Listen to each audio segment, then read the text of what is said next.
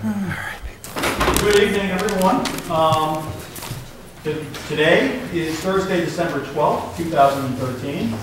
It's roughly 6:30 p.m. and this is the regular meeting of the Arlington School Committee. My name is Judson Pierce, and I'm proud to chair this thoughtful committee. We're missing a few folks tonight.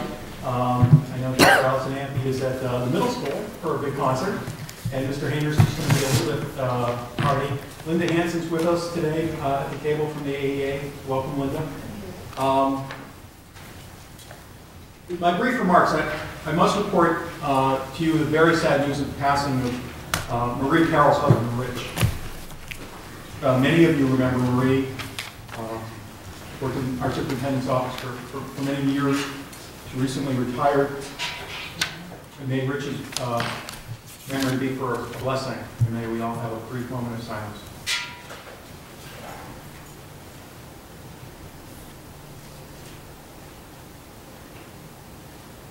Thank you. Tonight we'll hear from our middle school and high school principals and what they see as necessary for fiscal year 15. We'll also hear a bit about a final end this week of a long chapter in our county school's history which pulled people apart. But before we do, I wanted to speak briefly on the legacy of Nelson Mandela, who also passed away recently. He was 91. As many of you know, Mr. Mandela served in the 1990s as President of South Africa. He was South Africa's first black chief executive. His government focused on dismantling the legacy of apartheid. But before that, he was imprisoned for his beliefs for 27 years. And when he was released, he showed us his amazing capacity to forgive and his great interest in reconciliation. Instead of exacting retribution on his captors, he expressed a want for peace and equality, coming together, if you will, for a common purpose to achieve a set of higher ideals.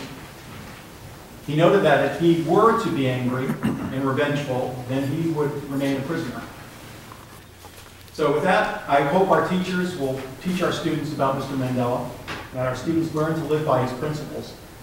And we're now in December. It's our season of hope and light.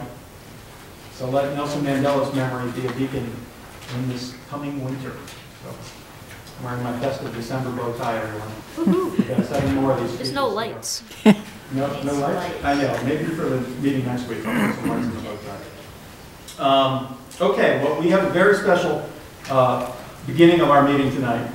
We have with us 3 8th grade teachers, and they are here to present on the Odyssey Middle School Castles project. We have Lucy Conway, Julie Keys, and Todd Sundstrom. If you would like to please come to the table here. I know we would have had some students here with us tonight, but before that wonderful performance is going on. So I thank you so much for coming. Let us in on a little bit about what you're here to talk about. Can we start the slideshow? Yep. We have a couple pictures of some of the research projects and a bunch of pictures of the sample projects that kids did. Well, first of all, I want to thank the superintendent at the OE and the school committee for having us here tonight and giving us a chance to talk on the medieval buildings project. This project is really a collaborative effort, and we appreciate very much the support of the parents and our administrators, and for all the community really in making this a positive experience for all of our students. We are in awe of these castles and cathedrals and manors each year, but behind the construction and all the group work, there are many steps of the research process that our students are learning here when they do these projects. From the pre-research on day 1 of the assignment to the multiple drafts of the work cited, to exploring and assessing a variety of sources, and we thank Edith Masson for getting fabulous books for us, for our students. Students engage with the research process in a way that is meaningful and motivating to them. And the culmination of these many steps of research, of course, is Castle Day, which is the day before Thanksgiving each year. You know, what we teach for many, many months is the Middle Ages. We have clearly 3 full units on it. And when we were thinking about ways to incorporate our goals for the year, that we're sharing as an 8th grade group that we're going to be incorporating throughout the year. We really want to focus on some of the big themes. When we talk about the Middle Ages, we talk about the political system of feudalism, the overarching powerful institution of what is the Catholic Church, and of course we when we think of castles, we think of cathedrals, we think of manor farms. Manor farms being called the economic backbone of the Middle Ages.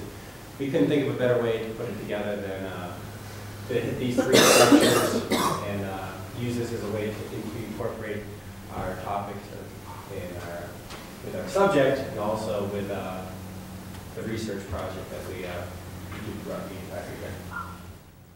So the process starts with kids either choosing to work alone or in a group of up to 4 people. We really encourage them to think critically about who they're going to work with. We talk about scheduling. Group projects are something that you're going to be doing for the rest of your life. So teaching these skills to kids about time management and getting together is as important as teaching the content with this. The students have to design, they have to research the different parts of the building. They have to create a blueprint, so we're bringing in some of the technology STEM skills that overlap with their tech and science classes.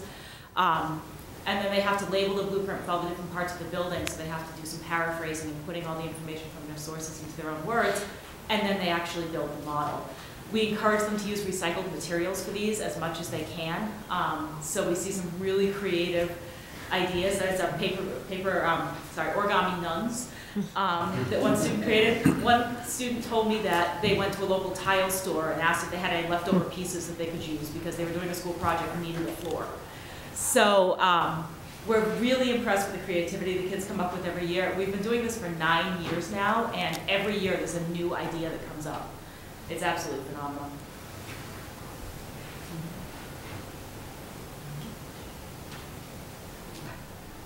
Does members have any questions? Mr. I remember doing this when I was teaching. Did you use Macaulay's book, The Cathedral and the Castle and stuff? They're great resources. Yeah, there's many books now of that series, which is great. How long has this project been taking or going on in the 9 years. And, you know, the nice thing is it's become a tradition in the school that brings the community in. Right. There's not been a first day of school in many years that we all haven't gotten the question, when we do the project, because the nice thing is they come in as 6th graders and the entire school gets to go through during other classes to see it. So it's something they're very excited about.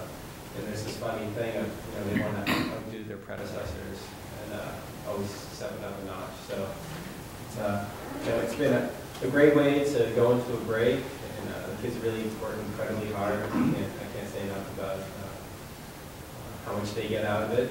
If you ask anyone or any parent that's been involved in this, it's a ton of work. But at the end of it, we always have parent conferences right after it, so we get direct feedback. And so basically, we get mostly positive. They talk about just the great collaboration, or even getting through hard times with groups and making things happen. So it's been a wonderful experience.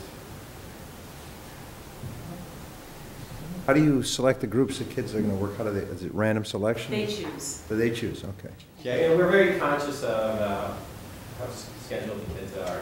So it's not per class, it's per the entire cluster. They can work with anyone in the entire cluster.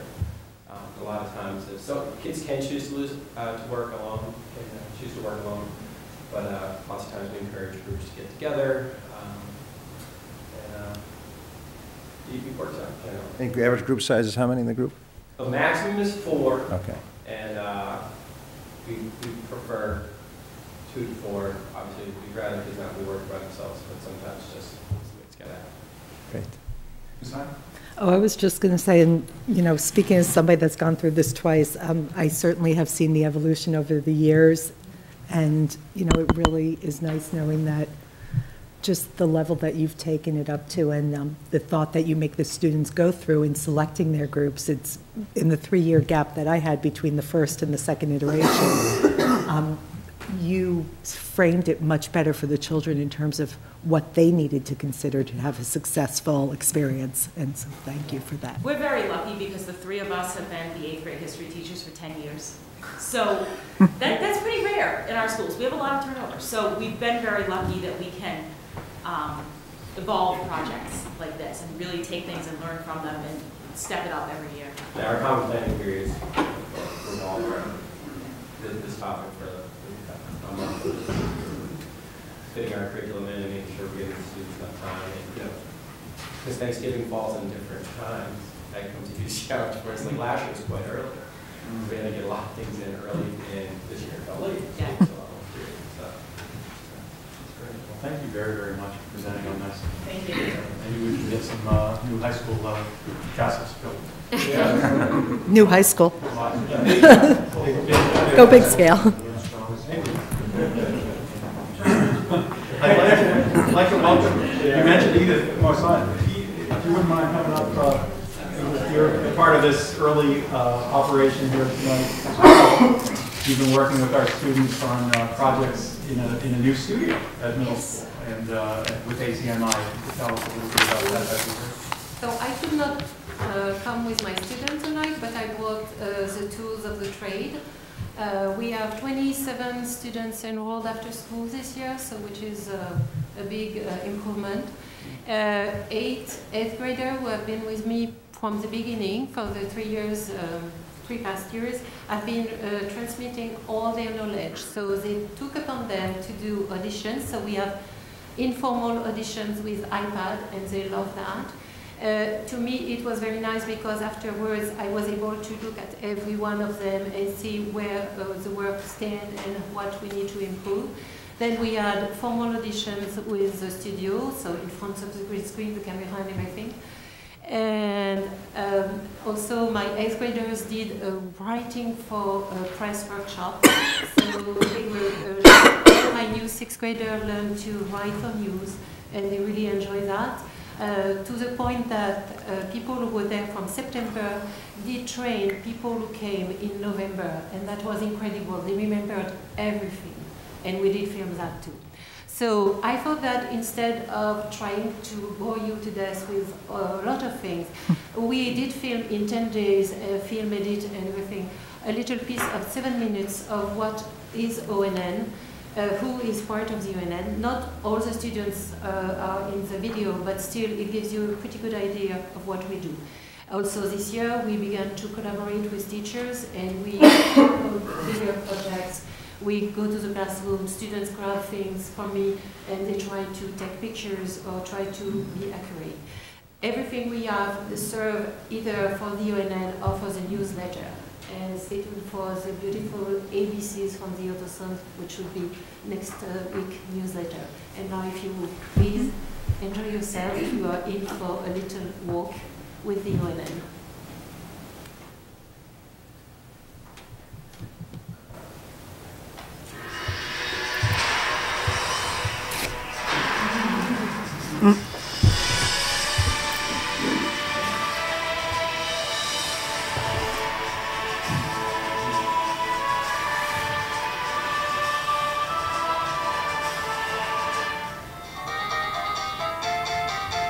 I joined ONN because I really like to be the art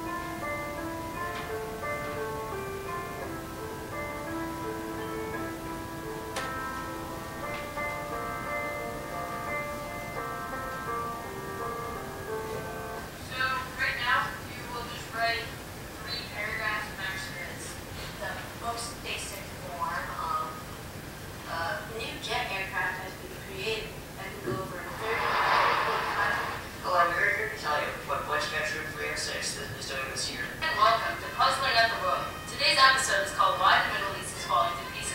I'm Laura, and welcome to You've Got to Read This.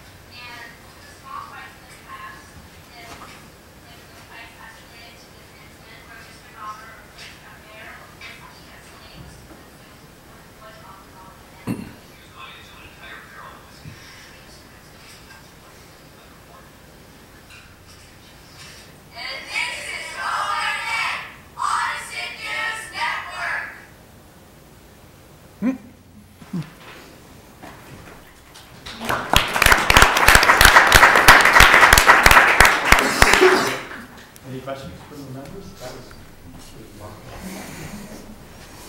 Especially because it's just a 10-day project, so it's not bad. Thank you very much. And you should see the difference between when they did audition, for some of them 6 weeks before or 2 months before, and for this project. It's amazing the boost of confidence that gives. Well, thank you so much. Thank you. Thank you very much.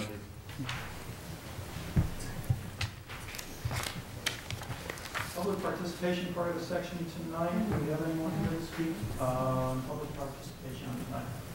Okay.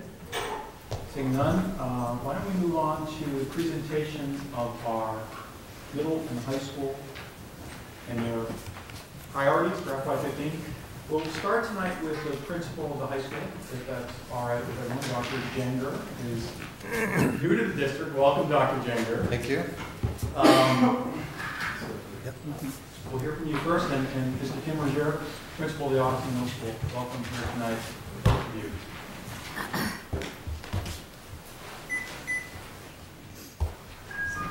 you. Ready to go? All ready? Can everyone hear me? Yep. Okay. Before I started, I just wanted to announce something which I thought was sort of a wonderful thing that folks would like to hear. One of our students, Hannah Blanas, has been nominated to apply for the Presidential Scholars Program. That is one of the most prestigious awards a student can receive. There have only been about 10 students nominated from Massachusetts. I think I was looking through to see how many won from each state. It looks like you get 2 or 3 per state, so that's a pretty amazing thing to have gotten to the point she's at. Were 141 students who won it that last year. So congratulations to her. We're very excited, and hopefully she will go on. So now I do my little presentation. So I tried to keep it short, and then I just kept writing more, but I kept it on 2 sides of the page. And I tried, my understanding of this process is there's a larger process of sort of going through priorities and nuts and bolts. And so what I'm really trying to focus on here are some big issues and big ticket items that I want the committee to know about. And so I'm talking primarily about 3 real big headings. One is the building, which we're all aware of, but I just want to talk about it a little. The second and the biggest is the building and staffing issues, which come with curriculum and staffing issues. And then the last is issues related to technology. And every time I start into sort of one of these little speeches, I feel compelled to start out with talking about what the quality of the education we get is at the school, because then after that I start saying mean things about my own institution that make me feel bad. So I think it's important to remember when I talk about the building and the technology and the class size, that in spite of all of those things, we get really amazing results at the school. We're one of the top 25, and we've heard this before, schools in the state according to various different reports. One of the top 50 in the region, in a state which is performing well above most of the world in terms of performance for students. That said, you've all seen the building. Many of you have been on tours. I hope all of you will make some time to do that. We'll be happy to tour you around. It was once a wonderful and grand building, but it is now well beyond its usable life. And we are going to fix it, hopefully, in the next 4 to 5 years. In the process, during that time, however, we will continue to have 100 teachers teaching there and 1,250 kids coming to school every day.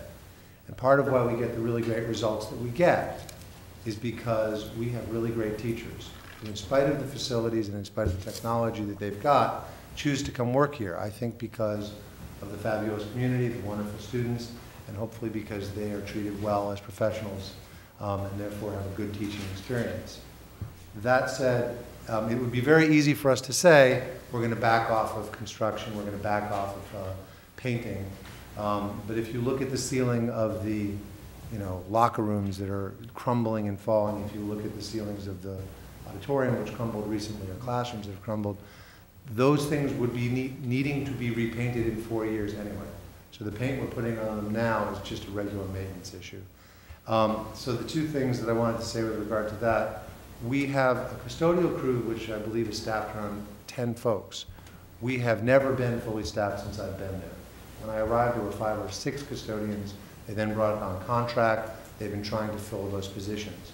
We've been working really hard. We have a new custodial crew chief, Jeremy Brandel, who's been working really hard to get folks working and to make good use of those folks. And in the last month or so, there's been a real change. You'll start to walk around and see that the building is clean. We need to keep it that way. We need to keep moving in that direction. We need to get the mice out of people's classrooms and the dust off of people's desks. So that's the first. And then the second is we need to keep working on those maintenance issues. We're not going to put huge amounts of money into things, but if rooms are freezing cold or boiling hot or don't have electrical or don't have plugs, that's something that people need to fix right now. So I just want to make sure, I'm not actually asking for money. Somebody else will tell you what those things are, but I just want to make sure that we are on to make sure that those things continue forward. So the biggest piece of this conversation will be about curriculum and staffing. So first we have rising enrollment. The big enrollment changes right now are still hitting the elementary schools in Addison. Our enrollment is creeping up and will continue to do so. But in spite of that, we are sort of historically understaffed, and I'll talk about why that's the case. And so some of that is hidden. There are also things going on curricularly that are causing our class sizes to be larger and for us to have larger needs for staff, even with roughly, with only small increases in enrollment. And those are. So if you look, for example, I just did a quick check. I tried to do this in PowerSchool and realized, like many of these questions, they are non-trivial.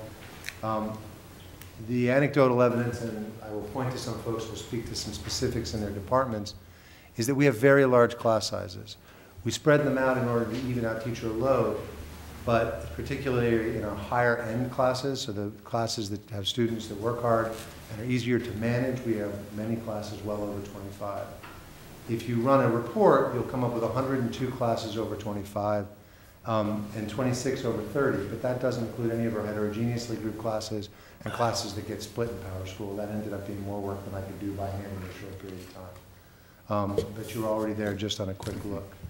If you go through, and this is the hidden cost of the understaffing, in addition to those large class sizes, we are not supposed to have directed studies.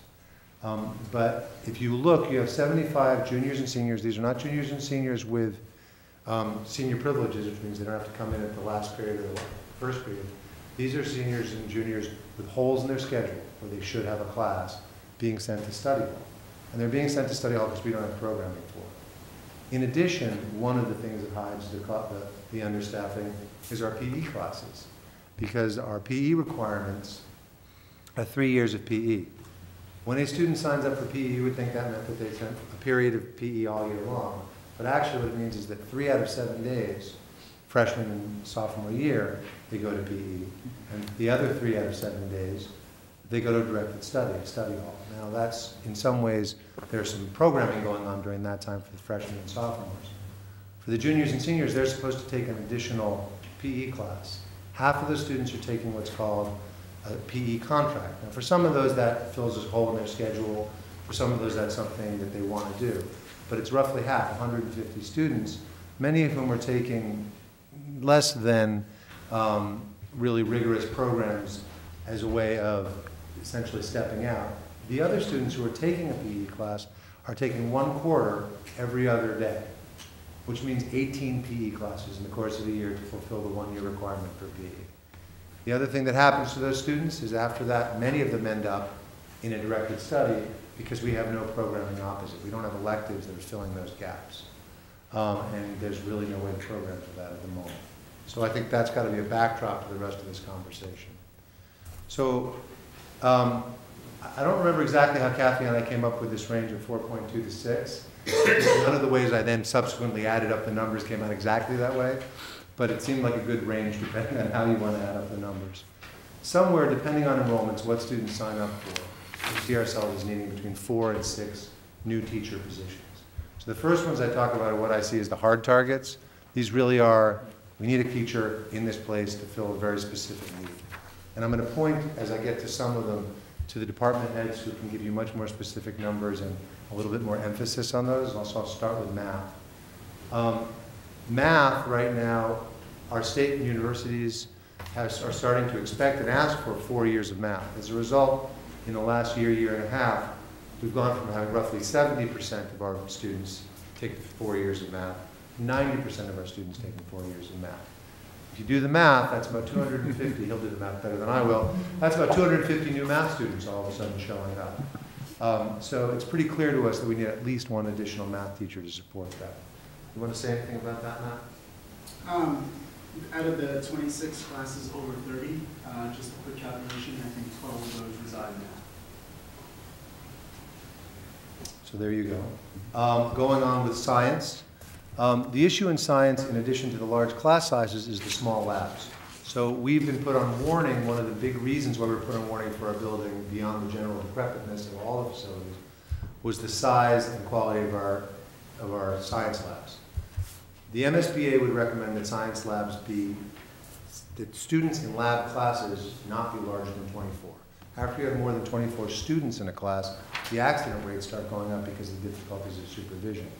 That doesn't even include square footage. I think Larry has told me that based on the square footage of our classrooms, and again, he's done the analysis and give you the numbers, I'll point to him in a second, our labs actually should have between 16 and 20 kids in them. By adding this 0.4 science teacher, we'd be able to get our class sizes down closer to 26, still a little over what we want, and still too large for our labs. Nonetheless, we don't have the labs to hire additional science teachers to run those classes, even if we wanted to. Did you want to say anything about that, Larry? Sure. In order to save time in discussing that, I've prepared a little sheet of 4 citations of research reports about laboratory size. So I'll send that to Karen later, and she can distribute it to you. But those are from places like the MSBA, who we're going to be dealing with soon, and the National Science Teachers, some school planning and management consultants, as well as Flynn Scientific, which is one of our suppliers of chemicals, and they do some pretty detailed analysis. And whatever we're talking about now, as we look at the projections of population over the next 4 or 5 years, these are going to be even more dramatic issues. So the current norm is 60 square feet per student. In 2010, the MSBA recommendation was 1,200. After 2010, it went up to 1,440 square feet. This is for classes of 24. Our square footage in our science labs starts at about 850 square feet. Okay, we don't even make the 2010 standards except in 2 rooms. And when they raised the standard to 1,440 square feet, only one of our science rooms makes that threshold. So these reports talk about how when you increase the numbers, the accident rate goes up exponentially. So, and they deal with issues of not only safety, but also programmatic issues, because we have a new set of standards coming up, the next generation science standards. They have just come out, and the state is just finalizing their final draft of where we should go with that next generation science standard. And they're insisting on more laboratory work. They're insisting on more engineering projects and activities, and all of these are going to have square footage and support implications. And that will happen at the elementary school, it will happen at the middle school, and it will happen at the high school. So for all those reasons, I think, you know, and the MSBA also is asking for new labs to be based on flexible space and spaces that can accommodate a number of different science disciplines, not just chemistry only in one room or physics only in another room. Because you add and take away courses, engineering and oceanography, etc., and they go into different rooms, so you need that flexible space. So these are just some of the reasons. I'll pass this report out to Karen, and then you can take a look at any of the data and the statistics on that. Thank you. Thank you. So then I tried to break it down. The next ones largely have to do with the areas around reducing load and then generally supporting having programming for students. And I'm going to ask Carrie to speak a little bit about this. But there are 2 ends in the English and social studies classes. These large classes are largely grouped at the high end in terms of student performance and student expectations, or AP classes and honors classes. That means these are classes where we do this because those are the kids that will bear a class of 26 to 30 or 36. But at the same time, those are kids with very high reading demands, very high writing demands, very high feedback demands. And you will see some of the teachers who are teaching these AP classes having upwards of 100 recommendations to write in the fall to get our kids into competitive colleges, which is an enormous burden on top of teaching regular 5 classes. At the same time, because our faculty are booked teaching those classes, we don't have anybody free to give disciplined, specialized support to our students in the small adaptive classes. So unless you have a special education teacher who is also a subject area specialist and certified in that area, you're not able to put support in that area. Carrie, you want to talk about that a little bit? Sure. So I first wanted to address the large class size over 25, and Matthew mentioned that it did not include the heterogeneously grouped classes. All of our social studies electives, law, race and identity, symposium and current world issues, our economics class, all of them are heterogeneously grouped classes. So if we included those, and they're all over 25, they're all full. There'd be another 20 to 25 classes over that 25 student limit, or target, I guess. So I did want to mention that. But it is very limiting that right now in English and social studies, we've got no staffing flexibility. Every teacher is fully utilized all day, teaching large classes. And both English and social studies are requesting some extra staffing. I'm requesting a 0.8 to dovetail with an existing 0.2. Deb Perry is requesting a 1.0 position to allow us just to have a little bit of flexibility to be creative. So for instance, in social studies, I would like to be able to offer a literacy-focused, smaller group section of world history, US 1 and US 2, to meet the needs of our students who, maybe are newer to the English language, or have specialized learning needs that don't really require a placement in a sub-separate program, but still need smaller group and a literacy-focused approach. Right now, I don't have the staffing to do that, and having a little bit more would both alleviate some, not all, of the overcrowding in our honors, AP, and elective courses, but it also would give me the flexibility to meet the needs of some of our more at-risk students as well within the general ed context, without them needing to be put on an IEP to access those needs, to have those needs met. In English Language Arts, currently Deb Perry is offering one section of a double block English as a regular ed intervention for 9th graders who need an intensive, literacy-focused English experience. She's offering one section. There's high demand for that class. She needs to offer more than that. We'd like to be able to offer that in 10th grade, maybe even 11th as well, but she cannot do it at all with her large, without an increase in staffing. So that's specifically what that request is looking for. So again, going to the issue of overall staffing, that general pressure you see about not being able to offer those electives, that's what comes out now in the world languages and the family and consumer sciences. Where those would exactly go, that's not a hard target because it really will depend on what students sign up for. And you'll see my math isn't very good. World languages, when we had that discussion, felt like they could really use a full 1.0 teacher, which adds up to 0.2 Latin, 0.4 Italian, 0.4 Spanish, and 0.2 Mandarin, which is 1.2. So as you said, ACMi, that really depends on where the enrollment is and poorness of my own math skills, which is why we need additional math teachers. That was a joke.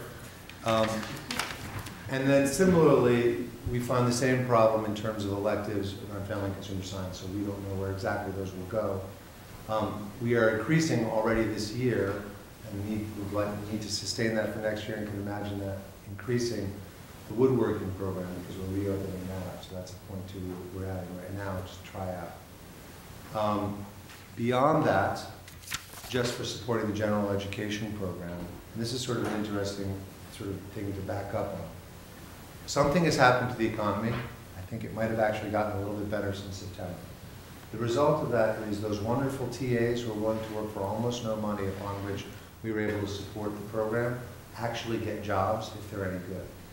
And so what has happened was, even though we set aside some funding to have some general ed TAs in Old Hall, front desk, and that 0.6 building sub, anytime we get anybody who's any good, we lose somebody in special ed, we slide them over into a BSP position, and we try to do the position again. So there's two pieces to the funding issue here. One is, I think we have to realistically look at the responsibilities we're putting on many of these TAs and increase them at least to what's called a BSP. It's not really, that's a salary level, not necessarily a title for a job, but to that level of funding, because we're not going to be able to hold on to those good people. The second thing is that we have, again, covering up this understaffing. You've all heard about Old Hall. Old Hall is not a workable solution in the long run for the school. When you send 4 to 8 classrooms full of students to a large room with one TA and a teacher on duty, they are not having an educational experience. And it's not uncommon during flu season or when things really get stressful to have a kid who's going to be going through 2 or 3 classes in a day. It doesn't happen very often, but when it happens, that means that kid spent 3 hours of their day sitting in a big room doing essentially nothing. And what happens is that's a large room, that teacher's not able to closely monitor them. They sign out to go to other directed studies, the computer lab, the library. we end up with large numbers of students, largely unsupervised, toddling up and down the halls to get to those places. So educationally and in terms of supervision, it's really not a good solution. We have really clamped down a lot on attendance. We've really clamped down a lot on kids coming and going.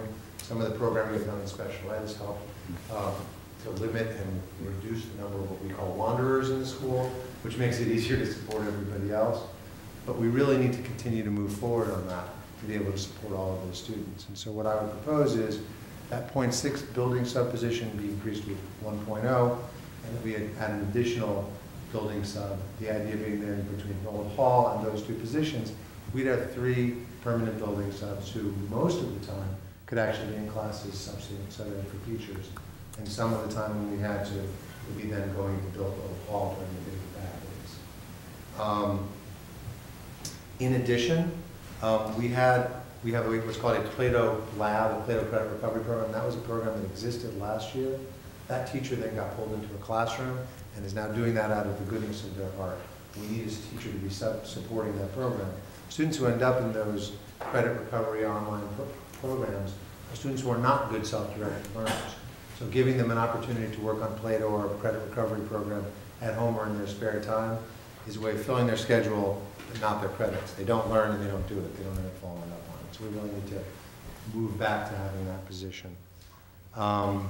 And then we also had, I think the term was MacGyver, I like that term. There was a gap in someone's schedule, and so they are now covering our internship program, which is a new program we have. We have, is it 12 students? 14. 14 going out into the community, working, doing hands-on learning. That's fabulous. Please come when we do the open house on that later this year. But right now, it's being covered by someone who ideally will be pulled back into the classroom. So we're going to have to find that 0.2 somewhere else. So again, when we talk about that 4 to 6, I'm not necessarily asking you to pay for me to have a 0.2 building coordinator. I'm saying as you look across these others, we're going to need those FTE because when we lose that person in music, Cheryl Christo really shouldn't be supervising internships. She should be running a music class. That's her expertise. She's really good at it. But when that goes away, we're going to need to find a social studies teacher or a family consumer science teacher or an English teacher or somebody else who's currently teaching another class to supervise that and do that. And then moving on to special education. So this year in special education, one of our really great successes, and there's been a lot of them, has been this off-site program. We have a growing number of students with mental health issues. We have a growing number of students also in this community who are in transitional housing or in various sort of insecure forms of housing. Those students are not, as they come in and out of our community, are not ready to come into a building of 1,250 students. We're not equipped to handle them, and they are not successful here, not even in our behavioral program. So what we've created is an off-site program that serves a portion of those students. It has been very successful. Those students are now, it was originally formed with 6, I didn't write my notes down for it, and Dave, is that right that there are now 12 students in the room? There's 12 students. There are now 12 students in the off-site program. There are another 2 in transition, 5 who've made the transition successfully to the school, and then other students who are being managed because that program often screens kids as part of a 45-day placement. They're not necessarily ours, and figures out where they should go appropriately paid for by their communities. So there's about 30 plus students now that are being managed by that program who in the past would have arrived at our door and been stressing out our system. It's meant that our deans are able to attend to attendance and the other wanderers because they're not dealing with crisis situations. It's meant that our behavioral program here is able to keep our kids from escalating because you're not getting kids that are beyond their capacity coming into it. It's also meant, though, that the program grew by doubles and it's still only serving girls. There's a whole other population of boys similarly that should be served that way. It looks like we may be able to get facilities to expand that program and move it closer to campus. The result will be, however, in the no good deed goes unpunished way that these things work, that we'll end up having a program that's sizable. In terms of money savings, right now we're looking to move the social worker as a therapeutic lead out there full time. Right now we have a 0.2 social worker who is using way more than 0.2, pretty much all of her time in that program and therefore not serving kids within the building. If that person moves out full time, then what we would see replacing them within the building would be a half-time social worker and a half-time team chair. They have 1.5 special ed team chairs at Odyssey, and we have 1 at the high school. So the idea would be to get up to that level in order to make things work better. Now, in the long run, one of my big hopes is you have to imagine the expense that we put into these out-of-school placements.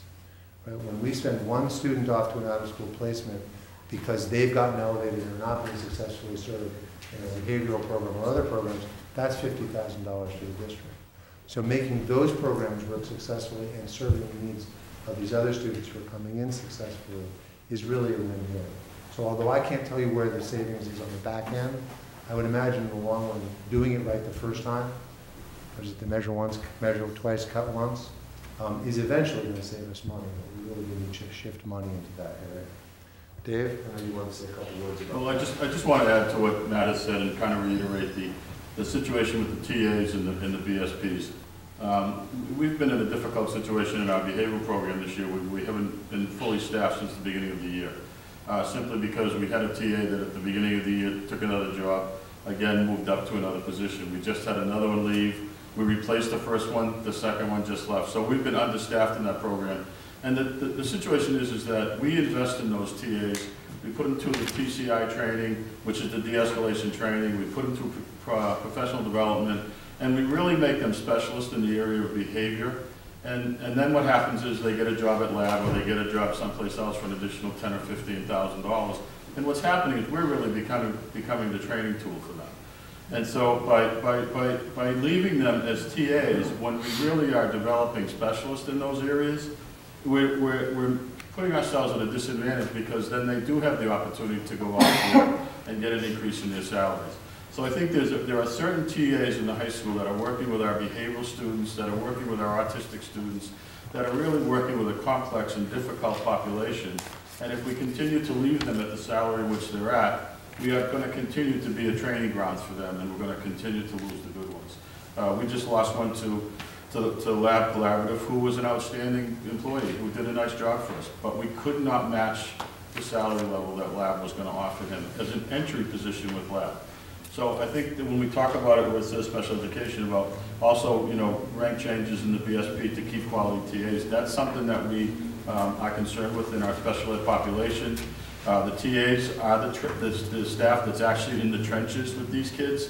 They're the ones that are in the classrooms with them. They're the ones that are de-escalating them and redirecting them to the social workers. But they're really our first level of triage with our most complex population.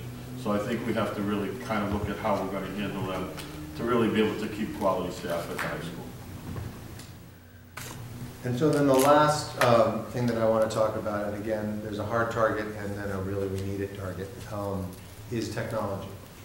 I think we need to realize the nature of education and the workplace that we're educating kids for right now. People are working, we depend upon having effective technology. Our teachers are expected to do their grades, their attendance online. The students are expecting and expected to be able to do research online, be able to access all of those resources, and are going to be expected to know how to use that when they get out. Right now, our teachers are using 5-year-old Dell desktops. They don't work anymore. About 50% of them literally don't work. So imagine if you're a teacher in a classroom and you're supposed to take attendance, and you boot up your attendance, and then you wait 5 minutes for it to load, during which time you've got a class in front of you which you start teaching. At the end of class, you remember you were supposed to take attendance.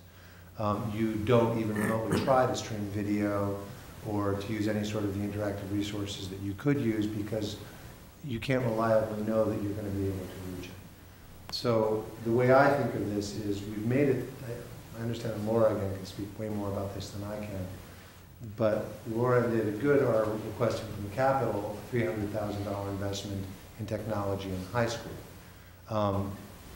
That goes to all sorts of infrastructure that needs to go into the high school. Regardless of anything, we need to spend about $100,000 to give every teacher in the school a new laptop. There's just really no way around that. Otherwise, we really should just go back to paper and pen. I'm not even kidding. It's just not really worth asking people to do their jobs. So that's the first piece. In addition, In that environment where teachers are expecting to use technology as an instructional tool, you need to be able to project that. You need to be able to project it safely, easily, and reliably. So most of our teachers have some form of a projector or a smart board in their classroom. But they make everybody have that, and then to get the wiring and little bumpers so kids don't rip the cords out or knock the thing off the top of the table is going to be roughly another $30,000. And that's much of really a sort of off the top of our head thing. It's not as detailed as their plan. In addition, in the long run, we want to move to an environment where you're using instructional technology throughout the class, where students can, most schools, lots of schools all around the country, kids come to school and they have a device, one way or another. They're able to, or they're supported in having some sort of a device. So a teacher can expect that they've got a classroom full of kids who can access digital technology. If we move to a bring your own device platform, even if tomorrow we said to the kids, it's okay, you can just bring your laptop to school. We couldn't do that. Because if the kids whose parents would just buy them a laptop with no support whatsoever, all started bringing laptops to school and getting onto our network and our Wi-Fi would be done. We don't have the density, we don't have the coverage. So we need to put that network in place simply so we can allow people to bring their own facilities to the school. And in the next 2-3 years, we need to figure out how to support everyone being able to have access, what the program is going to be, and how to support the digital divide for the 10 to 20% of our students whose parents are not going to be able to easily go forward and get that. So that's something I think you also need to plan for in the long run. I'll tell my little story. I feel like the high school and this school in general, because of the high results we get, is like when I was an elementary school principal and people would come to me and say, I know my kid's really nice and he's really well behaved, so you're going to just stick him in the class with a teacher nobody wants. Because you know he'll do okay and I won't complain about it. I think it's really important that we not put our teachers and our students into that situation because it's not sustainable over time. So, thank you. Thank you, Dr. Chair. Questions from the committee? Sorry to bring this on. I did have a question referencing back to when you were talking about the staffing needs in the science. I just want to make sure I'm understanding this correctly. What I heard is that right now, if we utilize our science rooms completely, which means every period and teachers wouldn't have access to them during their preparation time, that .4 would cover it, and there really is no other way to reduce science classes besides that. Well, Larry, do you want to address the logistics of that? If you would, please come to the mic, so just make sure that everyone has before. I'm sorry, could you clarify that for me? Just okay. I can wing it, but I don't give it to you. Okay. No, No, actually, what I thought I heard is that the .4 that you're recommending for science would mean that all the current science rooms would be utilized 100% of the school day, and there's no other space for anybody to be teaching science, so we could never really get the classes with the current number of rooms we have to that standard, even if we were able to give you more staffing enforcement. It's a problematic thing, certainly, because there are 11 science rooms and 11.6 science teachers. So right now, teachers share. So some teachers are itinerant and move into other classrooms, while the primary teacher in that room is, in a sense, on a prep period or doing a duty outside of the room. So it's an issue. There are, of course, the rooms that still have teachers in them that have a prep period. Most of the teachers are pretty congenial about this, and so they can be working on the side of the room while another teacher is teaching class. It's not ideal, but it's probably better than having 26 or 28 kids in a science classroom. We have 58 sections right now, and 14 of those have 26 or over students. So a quarter of our classes, and probably if I went down to 24, which is what the recommendations are, we probably have close to 1/2 of our classes that are over the recommended number of students.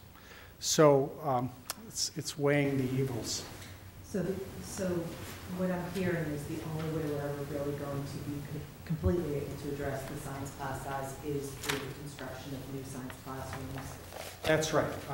You know, unless we totally utilize every room, every period of the day, and sort of ignore the needs of preparing for the next class that's coming in by another teacher, setting up chemicals on lab tables, etc., while another class is in there.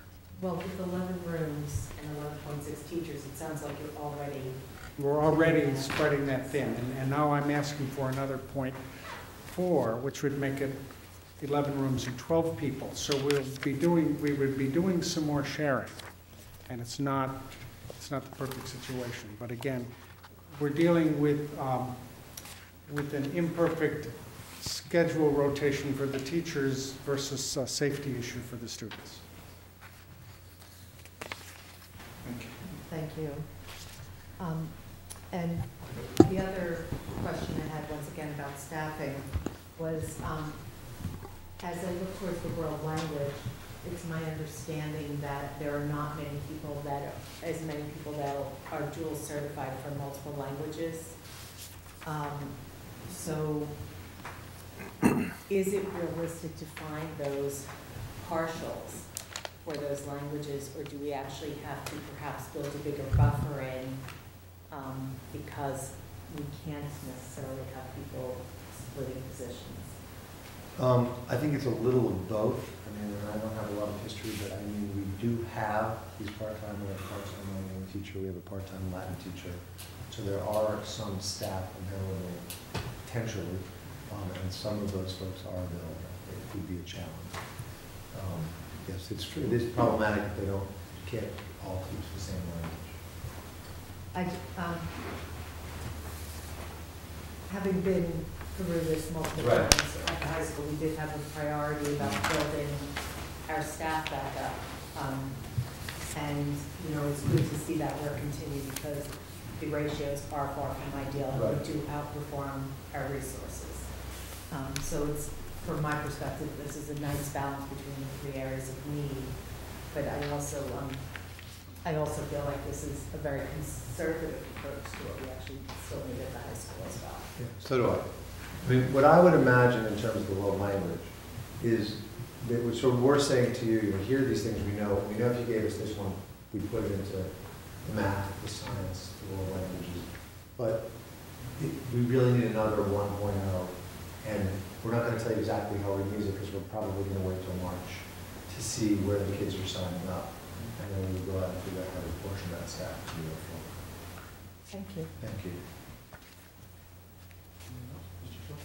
Okay, thank you very much. Let me put you through the usual set of questions. If more students are taking math, what are they taking less of? No, my guess is probably not very much because there are holes in the kids' schedule. There are holes, so that basically what we're going from is holes to actually taking a class. So there is no movement away from classes as people are moving into others. I haven't found anybody who's not filled. Okay. We don't run classes with fewer than 18 unless there's some academic reason to do so, or a limitation in terms of facilities. And you're projecting an increase in enrollment. This is the question that I will not ask you to answer now, but I ask this at every level. But an answer at some other point would certainly be worth having is, what are you doing now that we're spending money on that may not be effective and you might not want to be doing anymore? So that if you're coming to us with an ad list, sometimes it's much easier to play with an ad list if there's also a bit of a subtraction list someplace. And I'm sort of pushing back a little and say, not out of being mean-spirited or anything, but just in terms of looking at budgetary reality, in that our resources are finite and it's easier to add when there's also some give someplace else that we're doing something that we maybe don't need to be doing anymore. So I actually do sort of have an answer to that because I thought pretty hard about it. One is that this isn't a zero situation. What we're dealing with is increases in curricular expectations and increases in enrollment. So it's not a matter of, we're adding this on because we want to expand our programs.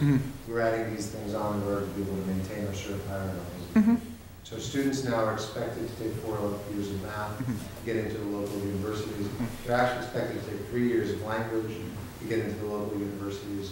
And so there's an expansion in the need to program for those things. And we are already, and have been, sort of systematically understaffed, so we're filling in gaps. That said, I'll go back to the other point, which is, I think if we do these things right, we're going to find ourselves saving an awful lot of money on kids who fail.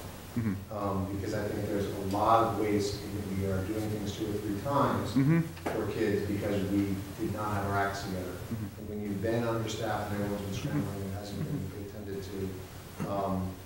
And I actually forgot to know a little blurb about athletics, but in athletics and special ed in particular, things cost more than they have to, because you end up buying it because you broke it. The kid ends up going to an out-of-school placement. 1 or 2 out-of-school placements will break the bank. And so I think that's where we really define our fund, by doing it right the first time. Yeah, and the other thing, there are lots of things in a high school that seem right in terms of policy. In that this could also be a policy question for us, is that if we're forcing kids to repeat classes, they might not necessarily need to academically, but our policies are requiring that. That's costing us money. Things that we are doing that cost money that we shouldn't be doing anymore, even if they're programmatic or something that we've done because we've always done it before, that don't make sense anymore. We should explore. I agree. All set, thanks. Yes, just a couple. Are there models out there for multi-use labs? I have visited a few schools around. Recently I went to Weston High School. They have flexible labs. Of course, they have a brand new building. And so it's easier to do from the start. I didn't know if MS State, I know they push different things and things of this nature, if they had actual models of it. Other question I have. They do. They have actually on the resources that I'm sending Karen, I've sent them already. Okay. They have some model classroom designs on there. The students that are now in directed studies because of the needs, I get to follow up with Mr. Schlichten's class. Are there any issues of meeting the required credits by the time of graduation? No. No. There are, I don't believe so. I think there is more of an issue in, there are state requirements around the number of minutes, and we are broadly interpreting that students are taking what the state would consider to be a full load for many of those students. Okay, just a little logic then. If they're taking the full load, then when you're now requiring them to take the math course, but you told Mr. Schlickman they're not cutting anything. Am I missing something here? Say it again. You told Mr. Schlickman that with the additional 4th year of math, they're not going to be cutting something else to fit that in. Well, no. Well, the question was, are there classes, therefore, that people are moving away from? And my answer was, there are no classes that are not being fully enrolled.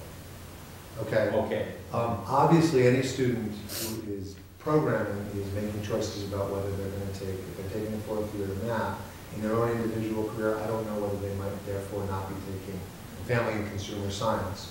All I can say is family and consumer science classes are all full, and we still have gaps in kids' schedules. Thank you. My last question. Does DESE set the science standards?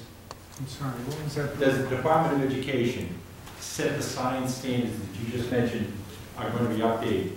Or are these standards done by a professional organization? No, the next generation science standards are a national effort, much like the Common Core. They are not mandated. It's a nationwide program, and it's only there for the states who opt into it.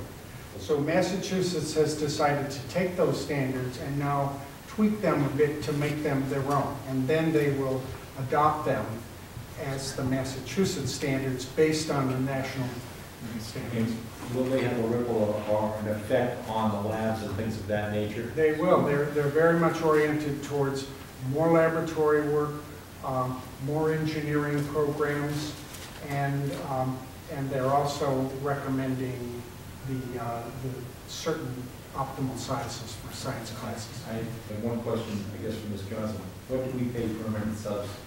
Is it a set salary for a permanent sub, or does it vary with experience? The building The sub? building subs, I'm sorry. They're paid at the same rate as the teaching assistants. So it's a salary. They're full-time employees. I mean, they're eligible for. I guess, to me, the idea of a permanent sub is a full-time teacher. No, Oh. permanent sub is a teacher, TA salary. $8,000 a year? It's $16,135. It's just a permanent sub. I wanted to come back to your question about science labs, and I may be speaking for Larry, but you were asking whether it sounded like you could sort of multiply use. Now, you know, if you said to us, we'd really rather give you 2 more science teachers, even though you don't have enough lab spaces, you know, you could rotate people through the labs. It would be a very challenging thing to do, but I don't know that Larry would say no to that offer of having additional staff. My son is a physics and chemistry teacher, high school teacher, and he has 2 separate labs. Right. And he would give anything to have one home. But you could do both. Yes. Right. That wouldn't be possible in our building without serious renovation. You know, We're the working fuel on hoods that. take up the whole part of the chemistry labs, and you know, so that is ideal. And that's what the new standards and the state MSBA is aiming for, but it's not going to happen here without a renovation. Thank you. I just wanted to thank you, Dr. Chair, for coming tonight, telling us what your priorities are, and Ms. Martin hit as well.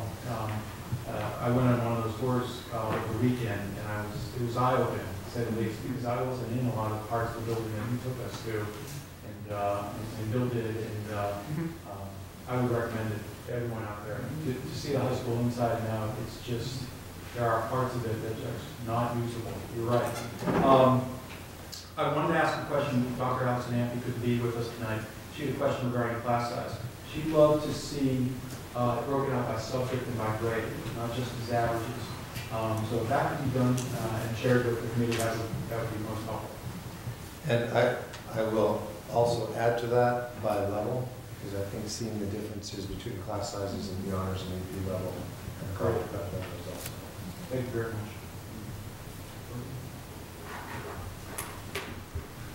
I think that what you're hearing is, well, first of all, it's very accurate. And there's a lot more that could be asked than is being asked. This is a very conservative approach. We are still seeing the effects of the reductions we've had over the years. We've really not increased staffing tremendously at the high school or the middle school in the last few years. We've had a focus on a number of other areas, special education, elementary class size for sure. And as the enrollments increase, this is what is happening. And I think this year in particular, not that we didn't see large class sizes last year, we did, but it is really growing. And I think that it's a testament to the teachers as to how well our students perform.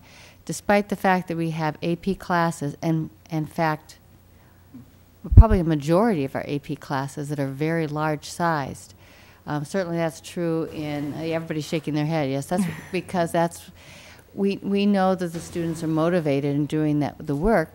We are still, for the 4th year in a row, on the College Board AP honor roll for the great work in terms of both expanding opportunity as well as maintaining a high level of students performing at the level they want to see.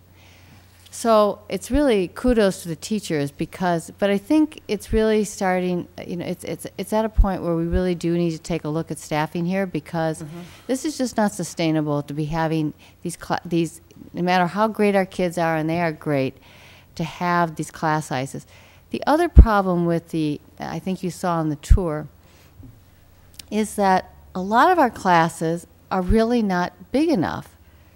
We're talking about high school students that are fully grown adults, at least physically. that are in these classrooms, and some of them are so small. In fact, we were in one of the AP world language classes during one of these tours, and it's a triangular room of about 400 square feet, and there's 30 kids in this classroom.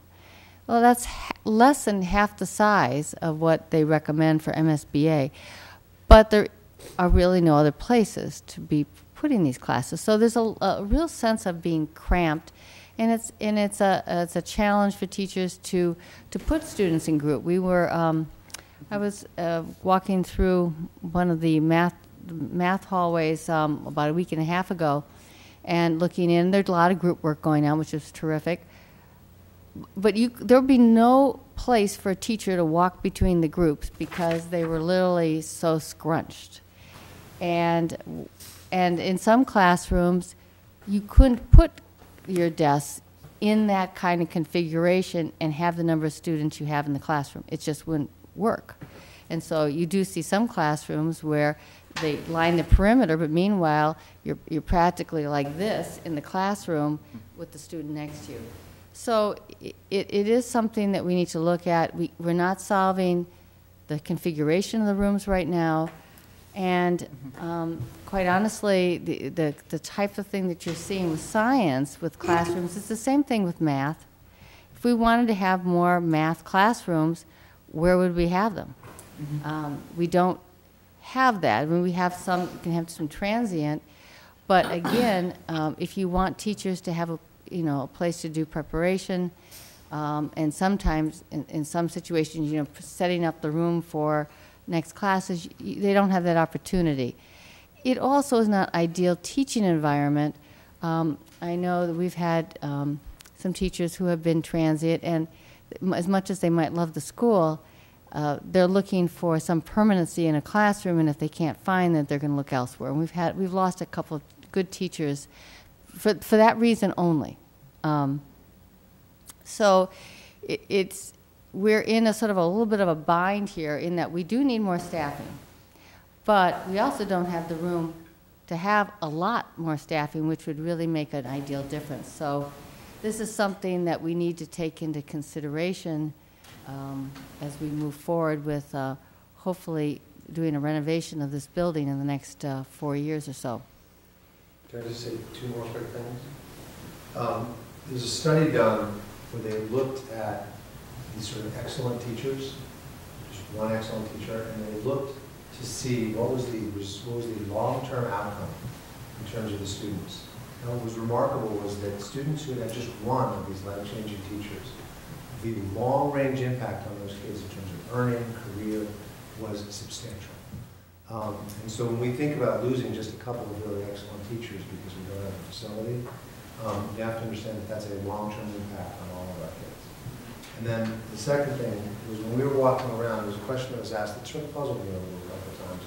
Was, once upon a time, this school had 3,000 kids. What happened? It seems like a very big building. And I talked a little bit about some of the special needs settings that we have now that we wouldn't have had back in the day, and some of the classrooms and spaces, the superintendent's office, the preschool that we have lost. But what I realized that was out of the picture is when you go back to the 70s and 80s, when we had 3,000 students in this building, that was a time when it was really considered perfectly all right that about 15% of those students didn't graduate. And it was a time when your high school graduation requirements were 4 years of English. I'm roughing it now, I actually have that. I went back and got the little program of studies from 1960, 70, and 80. But it was 4 years of English, 2 years of math, 2 years of science, 2 years of social studies, and a lot fewer credits. And so we have the same number of kids, but the expectations in terms of what they're supposed to do for all of them, and now we're expecting to have 95+% of their kids going to college. The expectations that they need to get into those colleges are much higher, the requirements for graduation are much higher. So every one of those kids that's here now is 1.5 kids from 1980. And so that's why we are stretching the space. Thank you. I'd like to move on to middle school. I'm very, very sorry we're so behind, Mr. Ruggiero. Oh, that's fine. I thought if you'd like to join the table. Chairman Conover? I just want to apologize. I will listen for a little while, but I'm going to slip out because I have a babysitter. Yeah. And anyone else who plans to speak, just please come to the table. Again, my apologies, sorry, running a little bit behind, but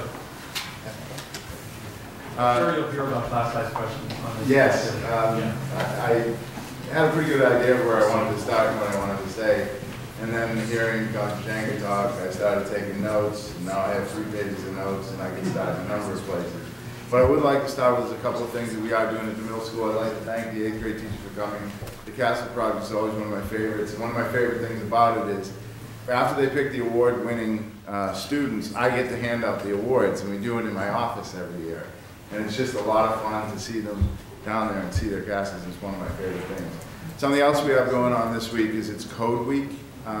We're using a website called code.org, and our digital citizenship class, we're starting to increase rigor as we talk about CCSS, Common Core State Standards, and bringing mastery, the new leadership magazines, the whole magazines about reaching mastery and how to get our students to mastery, and also increasing rigor. These programs that we bring in, the underwater Lego robotics program that we have going, the code.org website with Code Week, these are great things that really challenge our students. We have a critical thinking program that we're starting at the middle school with Sundar Ramsey, who's one of our parents. I've been doing projects with him for the last 5 years. But we're really excited about the digital citizenship class because we're really going to, we've been working with the AEF on a study grant, and we're really going to do a lot more programming in that class. And this gives the students a taste of how to do programming and how to think programmatically as far as computers go.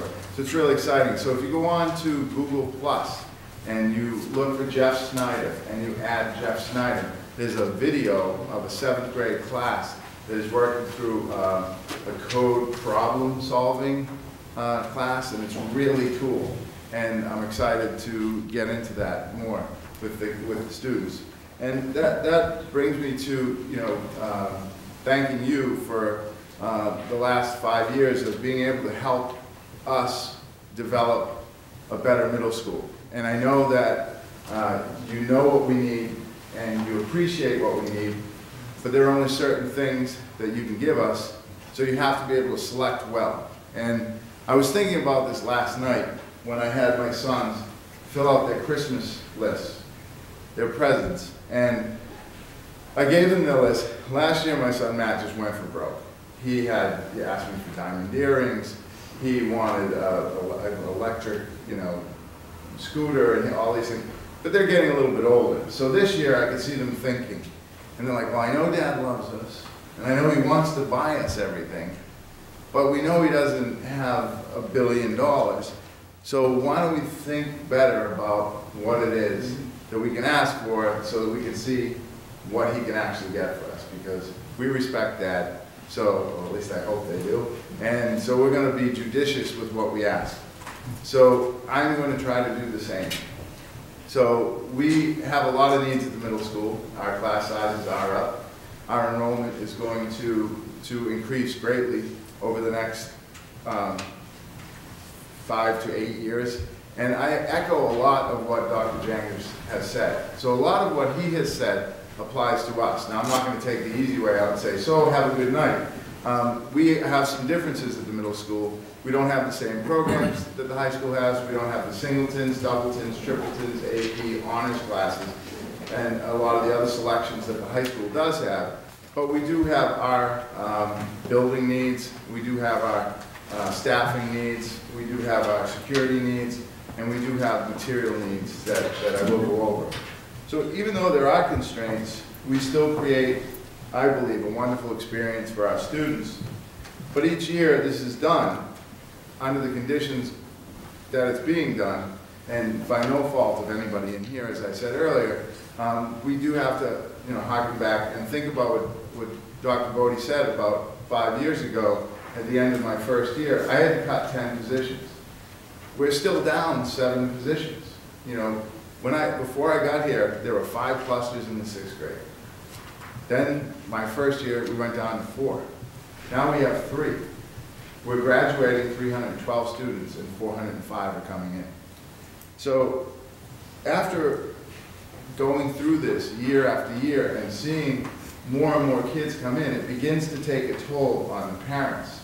It begins to take a toll on the students, the staff, the administration, the school committee, the central administration. It takes a toll on everybody.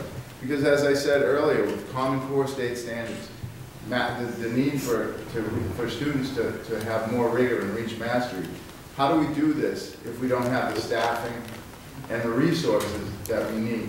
So you are correct. We do need to, and I will take help from anywhere. If I'm going in the wrong direction with what I think I need, I'll take direction on where we can tweak. I did visit some other schools. We're looking at working with the AEF. We want to work on restructuring the middle school. We want to take a large school and make it feel small. We want to make sure that our students are getting the most individual experience that they can get. So I went to visit Middleton Middle School, Higgins Middle School in Peabody, and McCall Middle School in Winchester. They're roughly the same size. McCall's a little bit bigger. Their numbers are dropping, I believe the principal said. Higgins is the largest in the state. They're at 1,300 right now, but their numbers are dropping every year. And our numbers are going to be at about 1,300 in about 4 years. Mm-hmm. So pretty soon we are going to be one of, if not the biggest middle school in the state of Massachusetts. Now, I went there and I thought to myself, we do very well. They were asking me, what do you do in tech education? We don't do that. What are your science teachers doing with the Common Core? We don't do that. What your orchestra is playing in a classroom and you're still invited every year? We've never been invited to that performance in Boston at the Seaport Hotel. And you guys have won it how many times? Your chorus has been invited, your orchestra has been invited, your band does this. We haven't done those things. And these are people with far more resources. So we are doing what Leva said earlier, we outperform our resources. And I thought that was great. Mm-hmm. And if you don't mind, I'm going to use that a lot. And I did write down your question, Paul, for later. Mm-hmm. So, and I would have to think about that a lot. But, so I think the first thing we have to do is next to grade 7 and 8 on the handout that I gave you, cross out cluster. There was a lot of back and forth today with Marie, Karen, and myself. And for some reason, the word cluster got in there. So we're not looking to add a cluster for 7 and 8, although I would like to.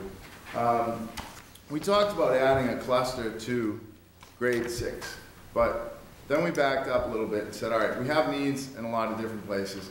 So you don't want to draft 4 pitchers if we also need third baseman and outfield. So we need to spread the wealth a little bit. So we thought, let's back up a little bit and look for a half cluster in 6 that might go through and move up with the bubble class. Because eventually the class is going to start to level off and also reduce. And again, when I went to visit at McCall, they do that at McCall. They move the half cluster. So it's a social studies English teacher and a math science teacher. So a humanities teacher and a math science teacher. So we have to look for people that are certified in those areas. We do have some people that are certified. And what McCall does is they move them to the bubble classes or the bigger classes. So those teachers were hired with the expectation that they would move on a regular basis. Some teachers are excited about being able to do that. So that's what we're looking to do, so that that half cluster would move through. Right now, our grade 6 class is 370. That's 366 to 370. It will be 405 next year. So that 370 will go up to grade 7, and then grade 8 will be 382. Our average class size right now is roughly 26 to 28 students. I will have a better breakdown for Dr. Ampe as well. And I will do it by grade. I will do it by subject, and I will break down the math classes, advanced and standard level classes. So that would be our need for the clusters. Also, our science classes too, Larry will tell you this as well, our science classes at the middle school are very large, and we also have labs in 7 and 8, and our class sizes in science at 7 and 8 are large as well, and we are out of compliance there. Our outer cluster needs are begging for attention as well.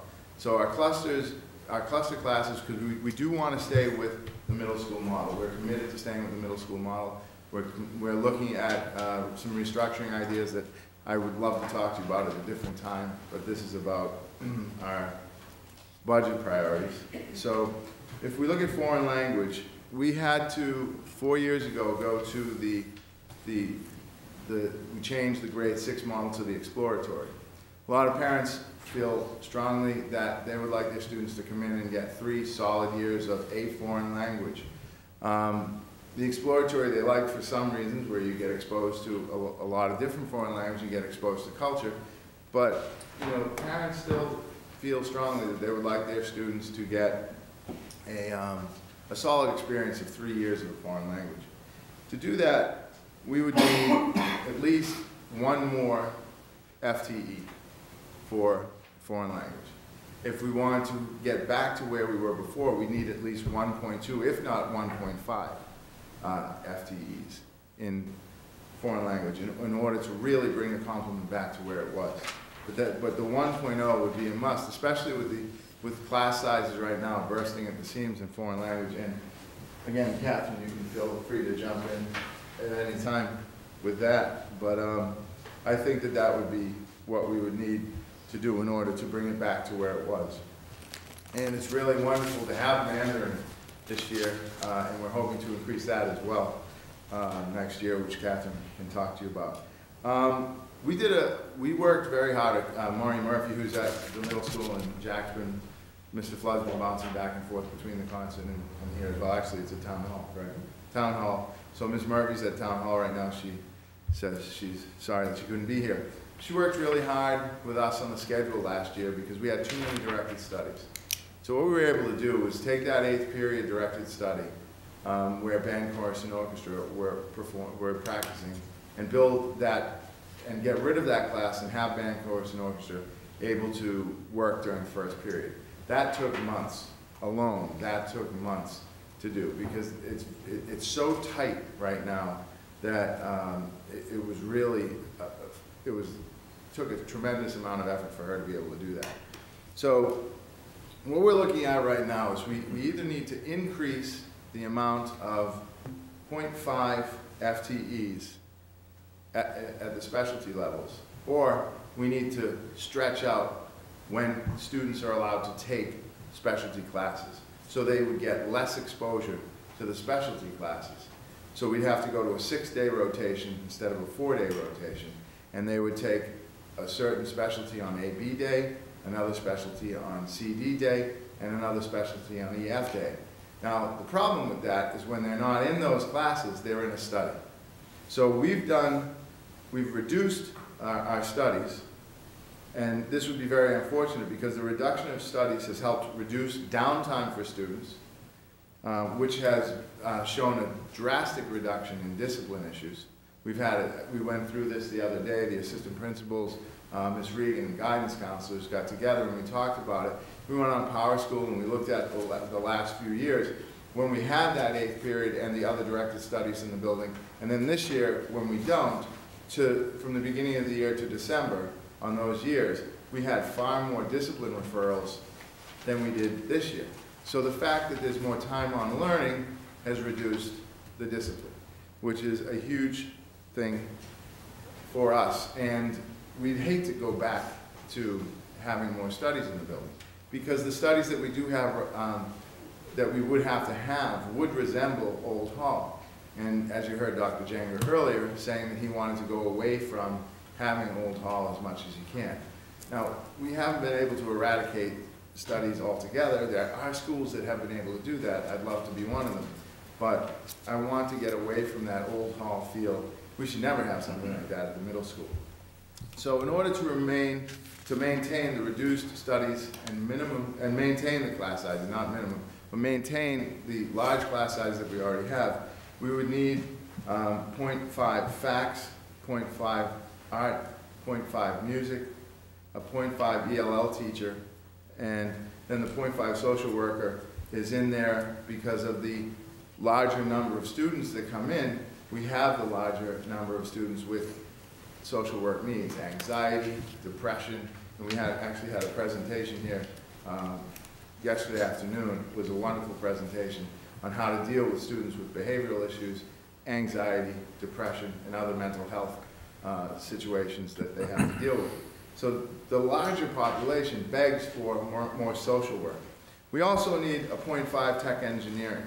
And the reason I left that for last is because that one we really need, because the class sizes are putting us out of the regulations for safety. We're breaking the regulations for safety.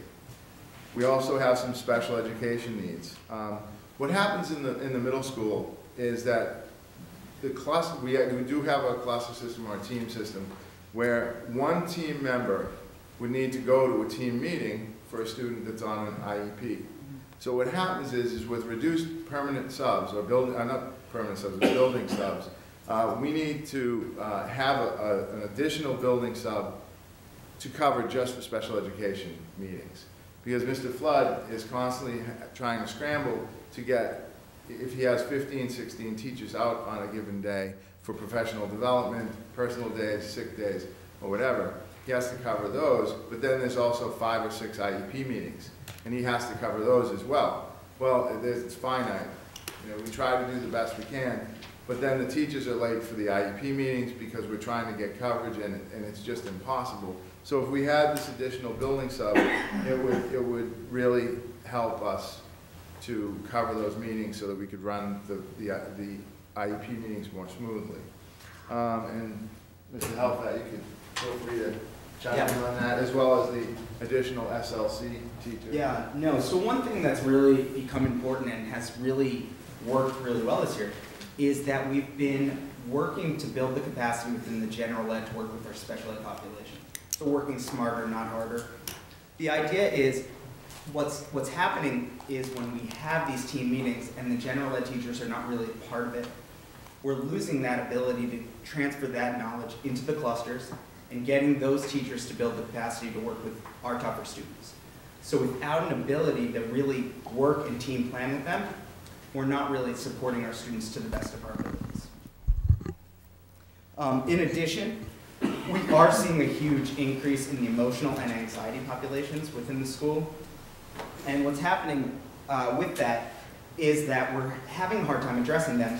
Just from our learning team data, last year, out of 54 students who were brought to learning team, 44% of them had emotional needs. Most of those were hospitalized. This year alone, out of 16 students, 63 of them came as a referral for emotional needs. These populations are there now, and they're only getting worse. And what's happening is we need a way to really address those needs in a more systemic way. And this SLC teacher would allow for us to really have that combined effect of really reaching out into those clusters and getting the work that needs to get done in where the students are, as opposed to pulling them out and really thinking about how we are branching out and working with those students where they are right now. Thank you.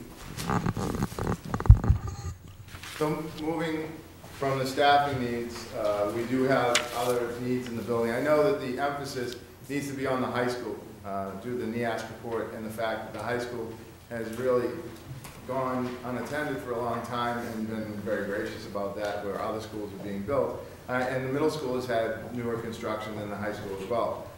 We do have some construction needs and as well as some security needs. Due to the events of last week, there were people that brought to our attention that we do need more cameras around the middle school. The Benjamin Road door needs a camera, I would say. Where the blue gym is in the back of the school, it would be helpful to have a camera there, as well as a swipe card system that the high school has. I think that would be very beneficial for us, really in the face of everything that's been happening. So that's something that we would like to discuss. As far as construction needs, with the enrollment going up, we're going to need to divide classrooms. So there are 4 or 5 classrooms in the middle school that are very large that we could divide, and we could turn those 4 or 5 classrooms into 8 or 9 classrooms. So we need to have construction done there. Teachers are going to be traveling. They're going to be moving more as far as having your own classroom. We want to do that as much as we can, but the teachers are going to travel more. So we want to be able to build some workspaces for the teachers as well. So that would be construction needs there. We also will be moving the assistant principals to be in the wings with their classes. So now that we have 3 assistant principals, to personalize education more, we want the administration to be on the wing with their classes. So that's something that we might have to do some minor construction there. This will also help with the personalization. The modulars could be something that we would look into at a later date. I think when the school gets to be about 1,300, we're going to be way past capacity, and we may need to look at that. The lunchroom, right now, we have 3 lunches. If we're going to stay at 3 lunches, we are already at capacity for the 3 lunches. With the class coming in at 4:05, that may push us to have to add a 4th lunch. It doesn't sound like a big deal. I was in Peabody, where they have 1,300 students. They have 5 lunches. So that's crazy. Students are going down to lunch at 10:15, 10:30 in the morning. So they have breakfast at 7 o'clock, 7:30. They're having lunch 3 hours later. And then by 1 o'clock, they're hungry again before they've even left school. So, and there's no snack time, unfortunately, in middle school. We could all use a little snack time. But so this is something that is a big need as well. So I was talking to Dr. Bodie earlier, and she was stating that is something that could really affect the schedule in a major way. We'd have to redo the whole schedule. So it sounds like a small thing, but it really isn't. And as far as school material needs, we have the math curriculum for grades 6 and 7, and we would need to purchase the math curriculum for grade 8. Matt, would you like to say anything about that? Yeah, we'll just complete off what we had essentially done. If you do guys want the numbers for class sizes, I can tell them to you right now. The average 6th grade class is 26. You want to come up here? Oh, yeah, please do.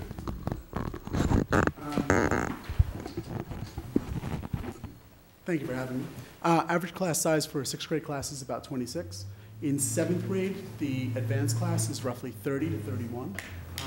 The highest is 37, lowest is 25. For the regular, most of the classes are 22. Highest there is 26, and the lowest is 16.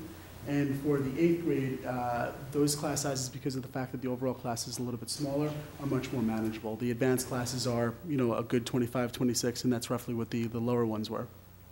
Right now, 7th grade is the pinch, because that's essentially where you go from heterogeneous grouping to then choosing. And right now, just the way in which it's set in terms of making a choice, sometimes it's a little tough. So the class sizes are getting big. They're getting real big at that point. I could even tell you the high school numbers if you want a sense of that too. Go ahead. All right. So in the high school, the average size of the honor/AP for high school math is about 30.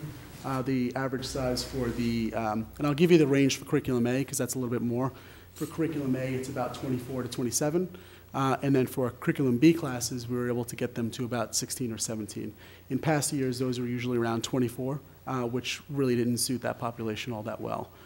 So, in terms of moving things around, it's what we're trying to get to and trying to make it a little bit more manageable. But in terms of the overall staffing, it is a little bit of a pinch at all grades for math. Thanks. I hope we didn't leave any of the other department chairs out, so if Catherine would like to come up and talk about that as well. And then the other department chairs as well. I thought I'd just expand a little bit on the World Language Exploratory Program. So right now we have 285 students in the exploratory with 12 sections, so we have an average of 24 kids per class, and I think it's interesting that there are 370 students in the 6th grade, so we're not servicing a lot of them. And honestly, when we enrolled students last spring and I saw the numbers, I started panicking because I was like, there's 35 kids in each class. And anyone who knows me know that I want every single student in world language, and I called up Tim and was like, we can't service this many kids. They need to be put somewhere else. So and thinking about 405 kids coming in next year it's not sustainable. The exploratory program, I think, to quote Tim's words, we're making it work. I'm actually teaching 2 sections of the exploratory this year, and I'm a dual language certified teacher in French and Spanish, which is a hard person to find, and we certainly can't find triple language certified or quadruple language certified now that we have Mandarin. We, by chance, have a multilingual teacher who's doing the bulk of the 6th grade sections, who's certified in French and Spanish, can do Latin, and has been studying Mandarin for 3 years by a short miracle, really. So she's picking up the bulk of the exploratory, but I just think it's not sustainable, and we do want to return, ideally, to a full 3 years of language in the middle school. And I really thank Tim for crunching these numbers because there is a significant need there. So are there, I guess we'll hold questions for the end. I think we're asking for 6 full-time. And I think if you have any questions, we're all here. So. Yeah, let me go around the same way. Okay, I would like to add something if you don't mind. Sorry, please. I appreciate Matt for providing those numbers, which are basically the same across all disciplines at the middle school level because of the cluster system. Just the qualitative experience as somebody who's frequently sitting in an observer in our middle school classrooms, especially in the younger grades, it's like looking at a picture of a beehive where all the bees are fighting to get into the same little crevice at the end of class in a 6th grade classroom when the bell rings and every kid has an individual question to ask the teacher. They're literally almost crawling over one another to get the teacher's attention and to ask that one last question before they have to go off to their next class. It's really something to behold and speaks to how every kid needs individual attention and how hard it is to give that individual attention in a large classroom. The other piece here is curricular, where with the Common Core classes, content area courses that used to be not literacy focused now are, and the grading load is tremendous. And I'm constantly pushing my teachers to do more writing instruction and reading instruction. So if I see a wonderful project, Julie, my next question is like, well, how did the students research? Can you show me what they wrote about it? There's been a transition there, but the take-home work of the teacher has grown tremendously. And the expectations of every content area teacher has grown tremendously as a result, not just of the Common Core, but the last 5 years of transitions in education in general. So increased amount of writing and down the Common Core too. Just think about going from 110 kids or 105 kids in a class of 235, 140 kids. That's adding about 300 hours of correction to a teacher. And even in an era of rubrics, nothing beats personalized feedback in improving a student's writing, and it's hard to give that personalized feedback with numbers that are through the roof. My 2 cents. I just wanted to go back to the original request in terms of cluster. You were talking about adding a half cluster at the 6th grade level and then having that half cluster travel up. Given when we did hear about the 7th grade class sizes, is there actually a need for additional staffing at that level? And because part of me thought about with the subject specialization that the Common Core really seems to be driving, whether we might be in a better position in terms of what we provide to students to have a full cluster that is doing half 6th grade and half 7th, so people are content certified for both. It would be, well, can I give you 2 scenarios? Yeah. All right, so my first scenario would be the numbers are going to level off at some point, but we're having 4 or 5 come in, and then the next class is bigger, and the next class is bigger, and the next class is a little bit bigger. So ideally, it would be wonderful to have a 6th grade cluster. I mean, again, I know it's Christmas and I can only ask for certain things in my house, and I'm trying to be good and not ask for too much. But ideally, it would be great to have a cluster in 6th grade that would be welcoming. You know, we're trying to personalize. We're trying to work on transitions. We want the transition from 5th to 6th to be as smooth as possible. And again, it's like getting rid of the directed studies. I think we've done an outstanding job at making it a better transition. Now we're working on the transition from 8 to 9, as well as still 5th to 6th, but I think we've done a really good job at having a smoother transition. I have more and more parents letting me know that the transition's been very smooth, and we're very proud of that. And then having the 7th and 8th grade split cluster. So taking those extra 60 kids that are in 7 and 8 and having the split cluster do half 7th and half 8. That would be 8 teachers right there. So that's a lot.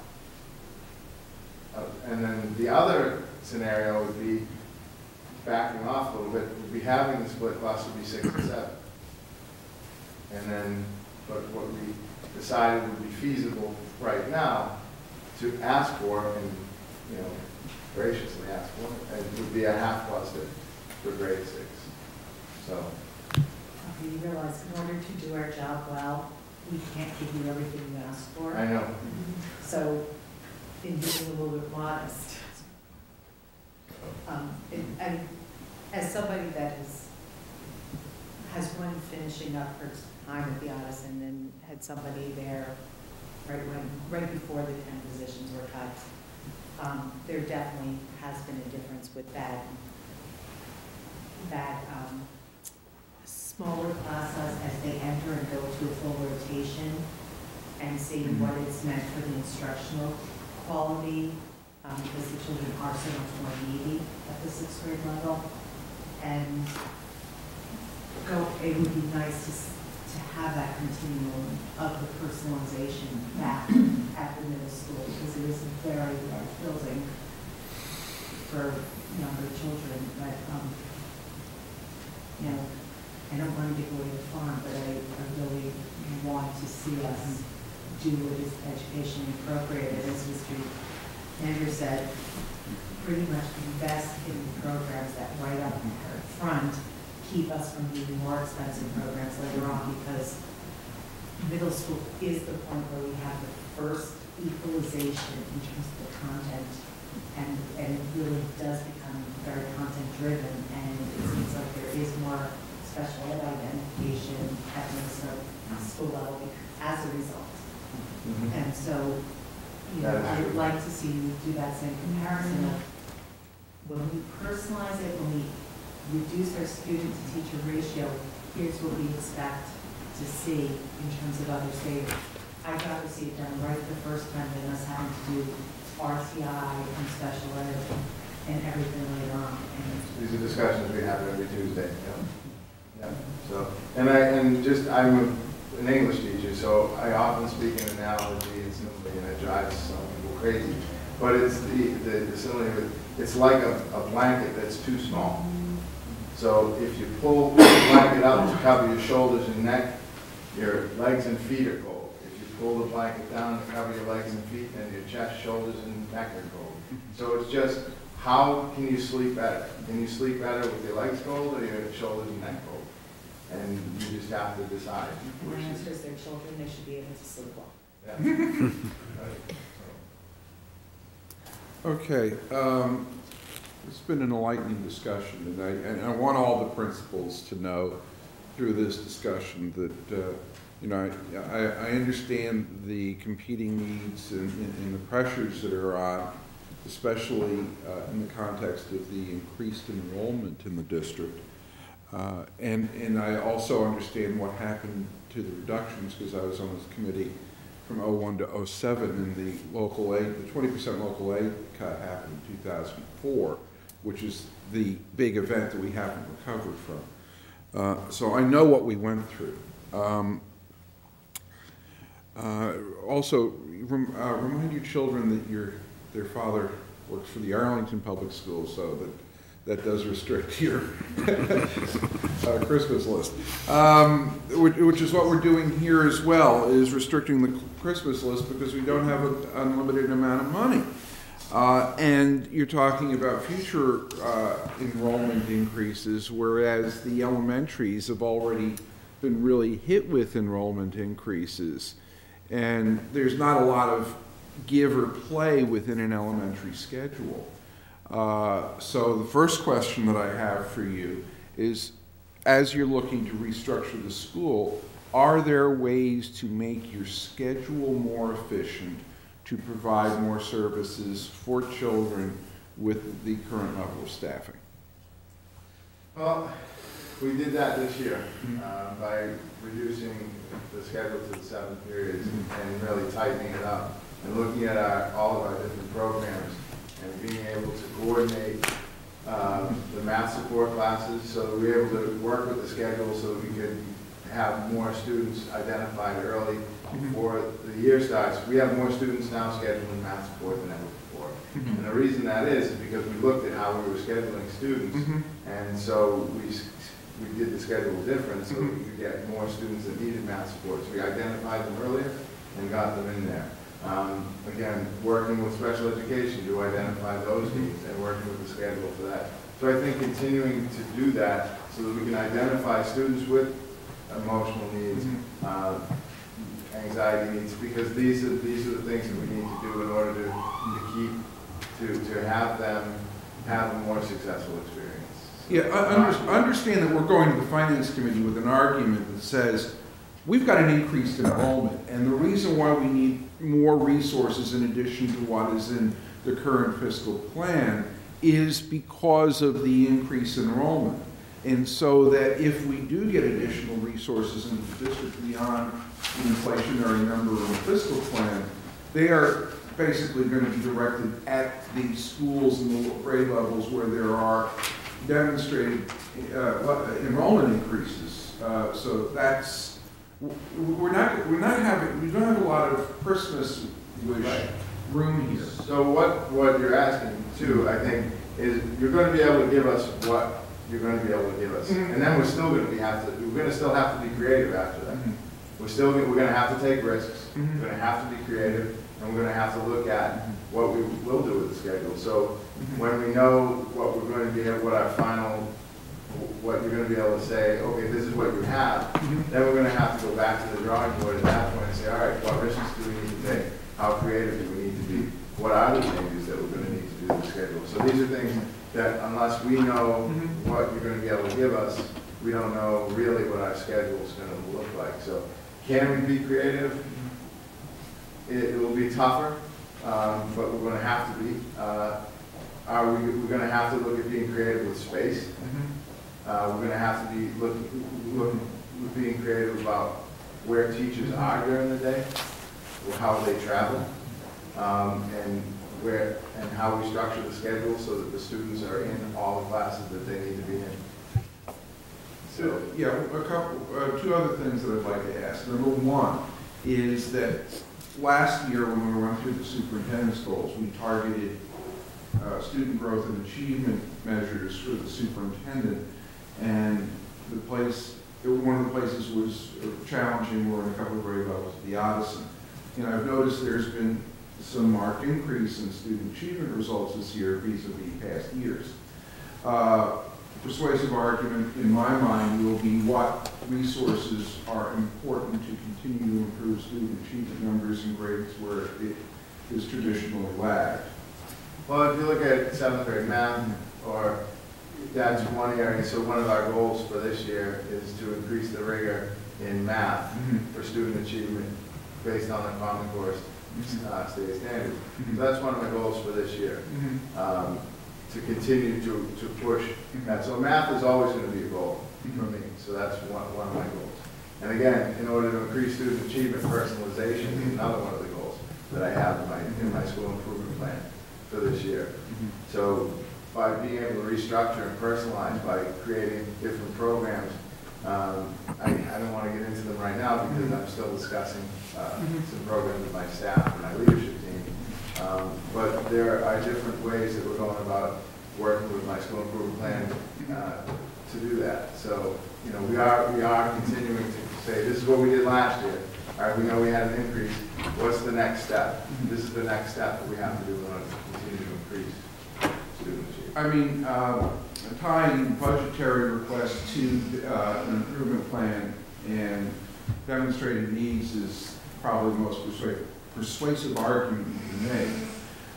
Certain things that in terms of discussion, if you go to a finance committee and say, that, if you don't give us more money, class size is going to go, the average class size is going to go from 23.8 to 24.1, you know, eyes will glaze over and say, you know. But, you know, let me tell you something. 37 looks good on my carp's back, but when I heard the class size of 37 in the high school, I want to know how that happened in the line. You mean the 37? 37 middle school. Middle school.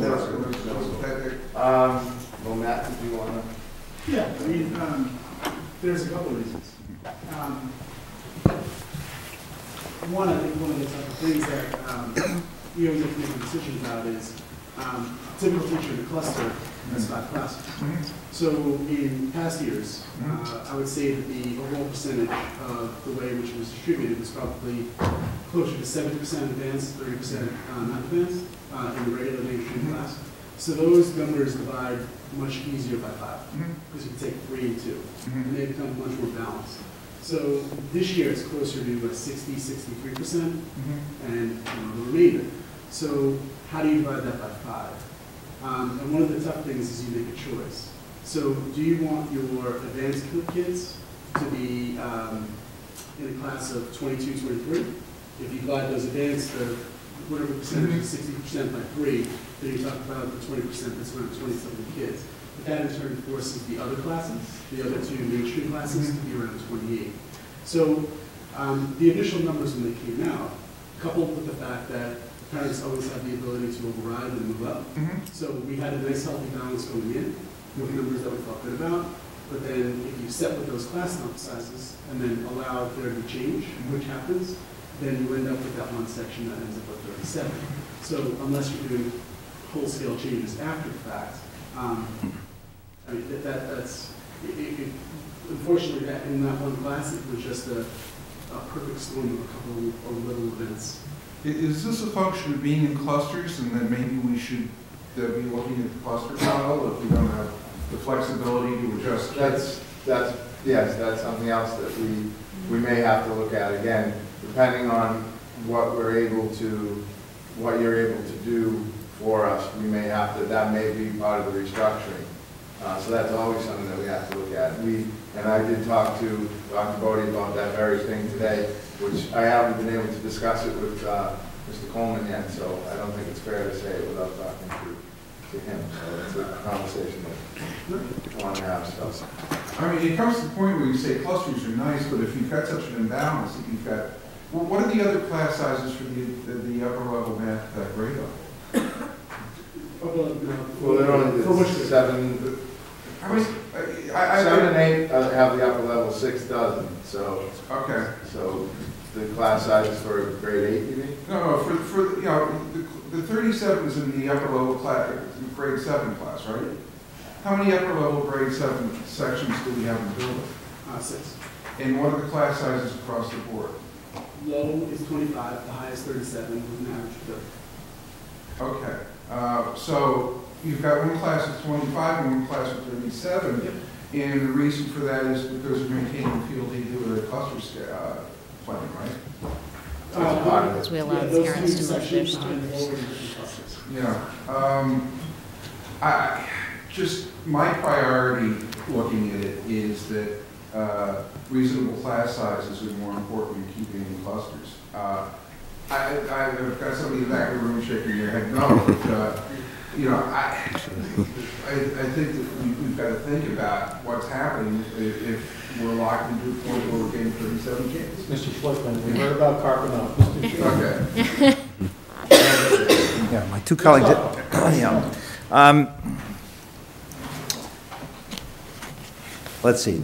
I just want to, I want to get a clarification about FTEs that you're asking for, then I'm going to ask a question. So half cluster in the 6th grade plus the 3 or 4 FTEs in in terms of specialists. So how many FTEs are you asking for?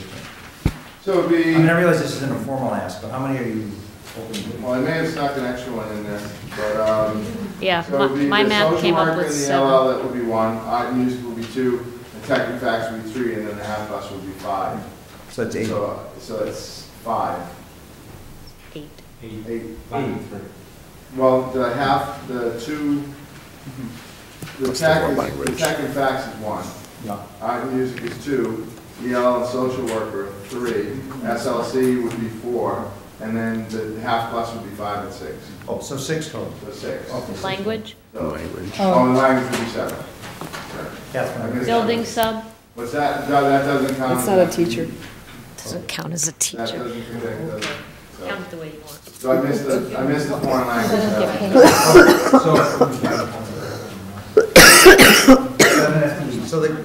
Okay.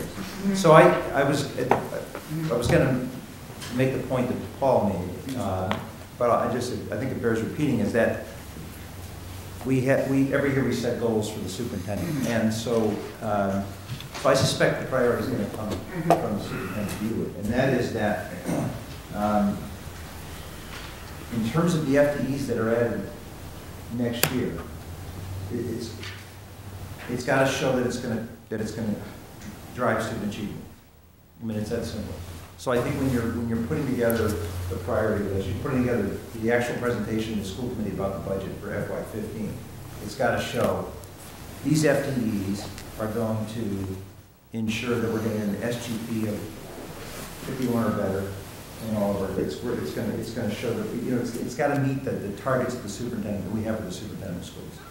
And so that's what I would encourage you to think about. I suspect you already have been thinking about this. I'm sure you have. The superintendent has talked to all of us about the superintendent's goals and the district goals are tied into our goals, which go into our school improvement plans, which are tied into our staffing needs, and it's all based on student achievement. So my 3 school improvement goals, which are a math goal, a Common Core State Standards goal, and then my personalization goal, all have to do with the staff that I need, which will increase student achievement.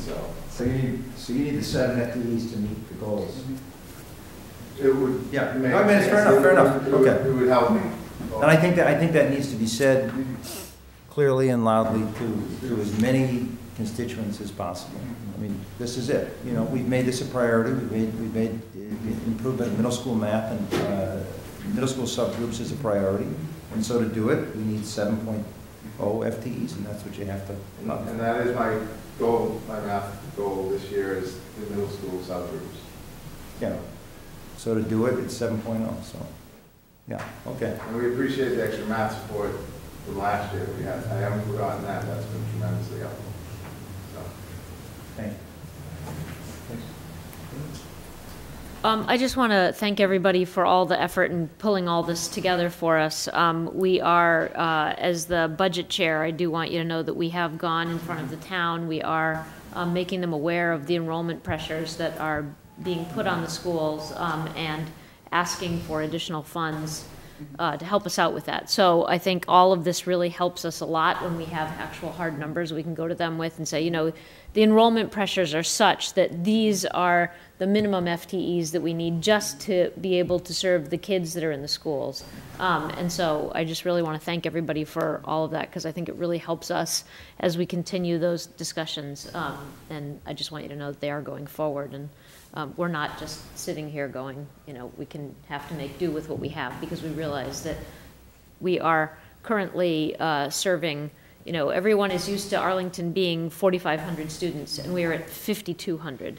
And we need to keep telling people that. We need to keep saying it out loud and not letting people, just rest on the fact that we can't serve that many more hundreds of students with the same amount of money that we've always been dealing with. And so I just want to say this is great, and this is very useful. So I appreciate all the effort. I know that was a lot of work to get all of those things done. So thanks. Yeah, it's going to be a combination of what we're able to have, and then being able to take the correct risks and the correct amount of creativity. Right. Dividing up the classrooms, how many more students do you figure that would allow for before you start thinking about portables or? I'd have to do some more work on the numbers before I can say. We're still, it's like we need to know what we're going to get for teachers. Then we'll know exactly what we need to do as far as dividing the rooms up. And then we'll be able to determine how many students would be in each of the rooms. I appreciate it might being a chicken and an egg. Yeah. Sharing the facilities, I think I can support the teacher if I had an idea of how many students as opposed to having to go out buying portables and stuff like that. I realize it's a short-term fix. So I would ask you if you could, not major priority. I would say a ballpark figure, it would house us for 3 more years. Thank you. So, and then I won't hold you to that exactly, but I'll I think tell that's you what, something important for us to be. I'll tell you what, I want to be here 3 years from now to say we're good, we don't need any modulars, but hopefully we won't. But that could be challenging. Thank you. And thank you very much. I want to echo what Cindy just said. The presentation was very, very insightful for us. We heard from Dr. Janger about the technology needs at the high school. Could you tell us a little bit about what the bandwidth is, what the infrastructure is like, what the facilities you have for technology? The Audison has the oldest wireless network out of any of the schools because it was the first wireless network that was put in. I had an update meeting with the tech committee today, and a lot of the problems that we're experiencing at the Audison is because it was the first network, and the technology has changed dramatically. If it was just a matter of time or money, we could solve all the technical problems. They have a lot of problems with their wireless. Part of it is the structure of the building, but part of it is the years that the technology was put in. So they actually have more infrastructure problems than the high school does because of the timing of when, I know, I see you're rolling your eyes, but because of the timing of when the Wi-Fi was installed. In terms of what their other technological needs are, most of the teachers are in pretty good shape. There are a few teachers that are not, but in terms of the students, we're running some pilots right now to determine what would be the best technological solution for them.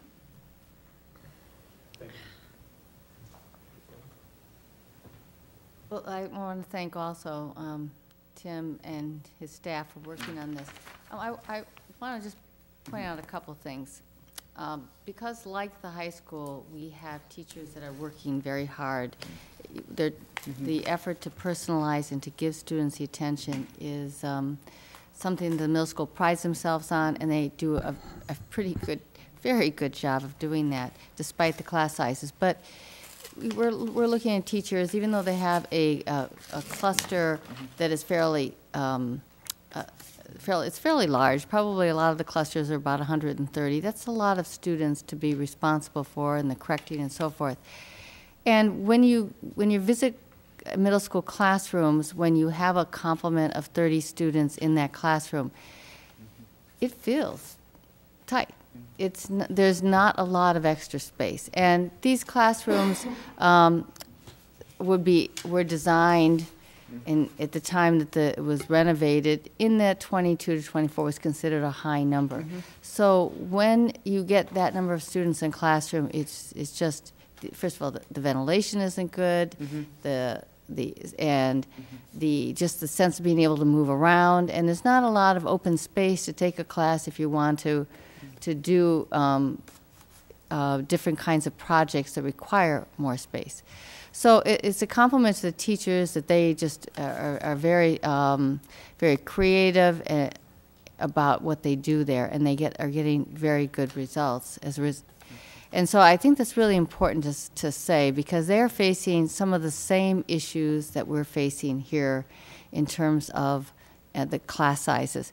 As I said, over the last few years, when we've been building back, the secondary level really hasn't had the attention Not that we haven't been aware of it, but we've been making do. And I think we're past the making do stage of this, and we really do, in this budget cycle, have to put some real attention. But as you know from the elementary principals, listening to their needs, there are lots of staffing needs throughout the entire district. But what we see at the secondary, more than we see at the elementary, is staffing needs in all of our academic subject areas. Of course, at the middle school, they need extra staffing in all the specials because these class sizes are running very large.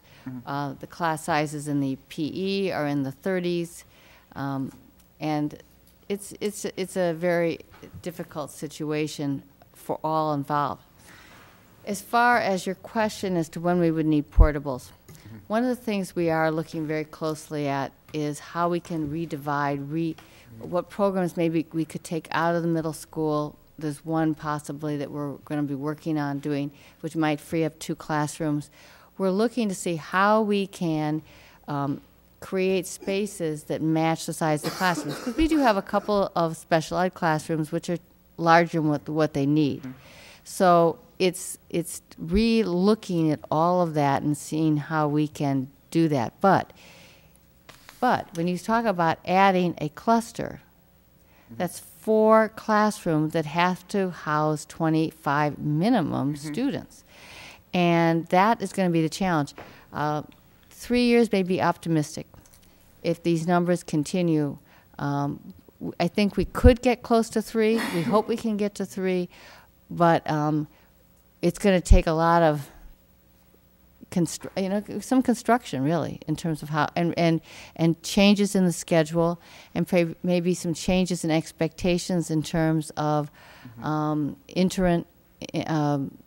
teachers moving from different classrooms, and that may happen more sharing of spaces, and utilizing a classroom for all periods of the day. So there are a lot of things that we're going to be looking at, short of having to finally do that. And as you know, there's 3 major still building facility needs that are out there. And of course, one is addressing Addison in terms of space. We are committed as a community to completing the update of Stratton. And then this facility speaks for itself. I think those of you that toured, you've heard about the facility, but I think, pictures are 1,000 words, and we're going to be looking at different ways to educate the community in the next, over this next few months about a little bit more about the conditions here. So they have a lot of challenges in terms of space and trying to do it. Scheduling, middle school is the hardest level to schedule, bar none. It's so difficult to put all the pieces together. And that's actually one of the things that sort of contributes a little bit, too, to how some class sizes can get uneven. But Tim is absolutely correct. The amount of time that was spent on getting the schedule to that place this year was enormous, and there's a major push this year to get the schedule even done earlier so more tweaking can be done over the summer.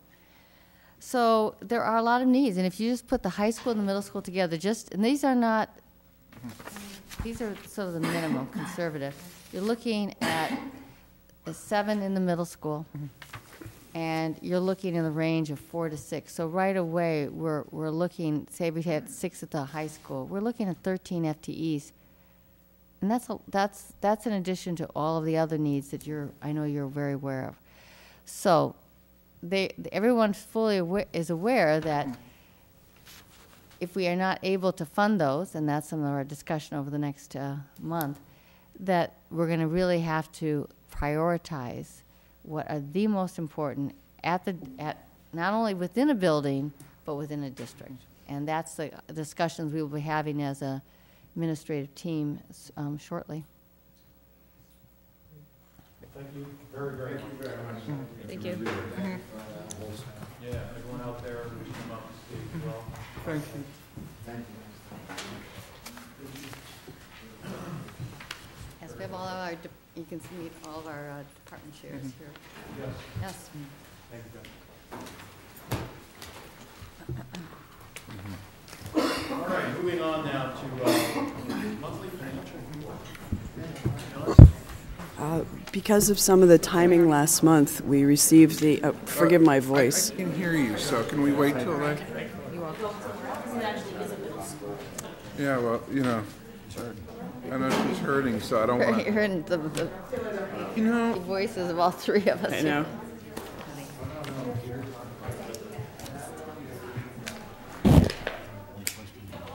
All right, forgive my my froggy voice. I'm try to be as clear as I can. Due to the timing of the monthly reports last month, there's really only been one payroll between the last set of monthly reports and these monthly reports.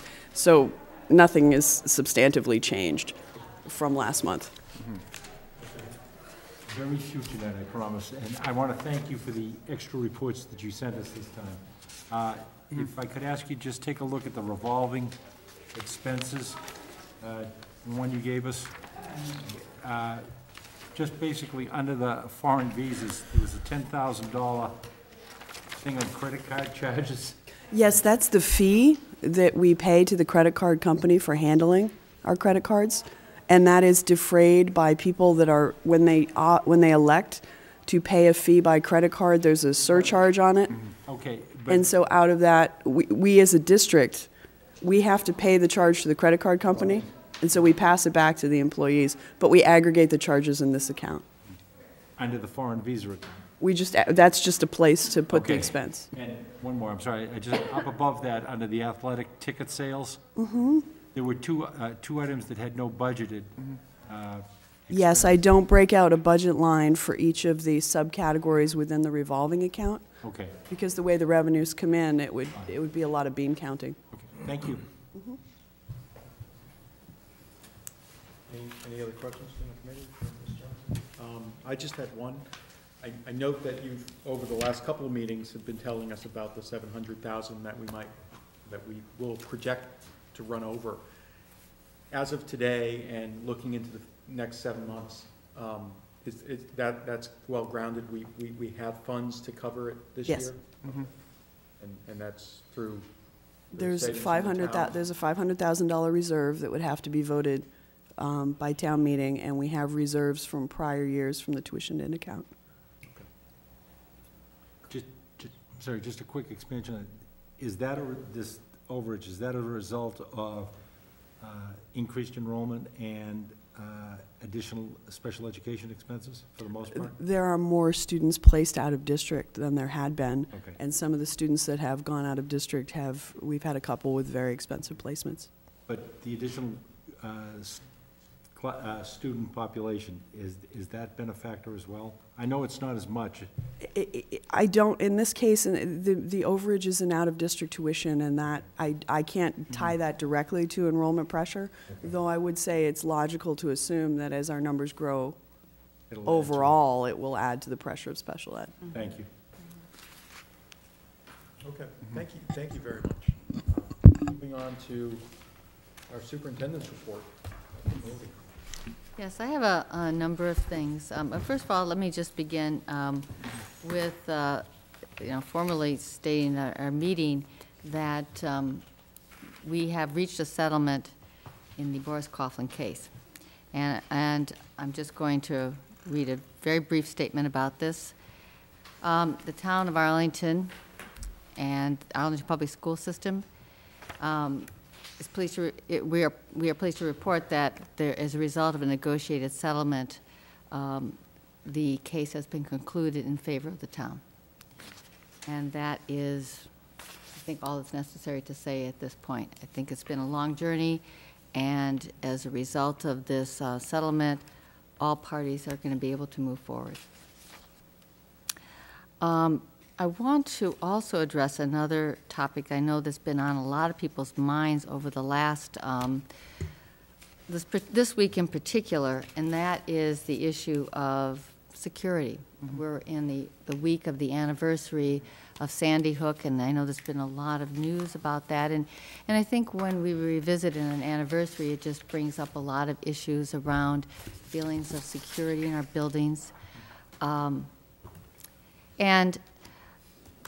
I think that all schools, and I can speak specifically here for Arlington, have really changed their mindset about security in the last number of years, a result of these tragedies, including in a whole variety of different ways.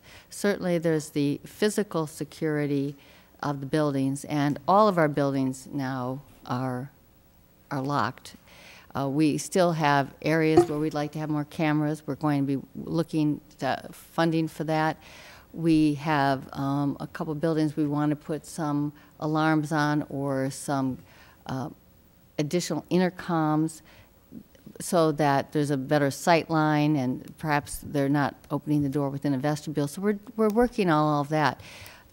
Different protocols that used not to be in place are in place. When teachers go off for recess, the doors are locked and they have a key to come back in, or have to buzz to come back in. So those are in place. And we continue to do this. This is something that we are not complacent about. It's something that we are continually looking at ways that we can improve. Here at the high school this year, we have someone that now sits at the front desk, and when people come in, they have to sign in. They get badges to go to where they need to go, and so we have a little bit better, a lot better sense of who is coming in the building. But there are other areas too where I think that we need to continue our work, and actually, while the physical part of it certainly is a focus, another part that we are working on as an administrative team, and certainly in partnership with the police department, is just making sure that all staff, because we do have new staff every year, are aware of all the protocols and aware of all the safety procedures that we have in place. And in each one of the rooms, we do have a little flip book that has information, and I have encouraged principals to make sure that there's ways that they can make sure that teachers are aware of what's in those booklets, particularly our newest teachers who are not, who haven't gone through some of the professional development our more veteran teachers have done.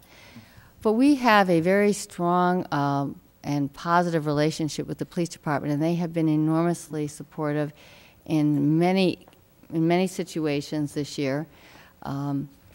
But what is also a great asset to the Arlington Public Schools is that Arlington belongs to NEMLEC.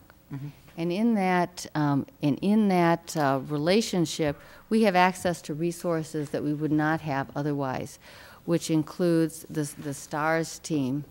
And every part of the STARS program, which is an acronym for School Threat Assessment and Response System, we have books like this for every school. And one of the little things we did this year to change one of our protocols is that these contain maps of all the schools with exits and just where all the rooms are located.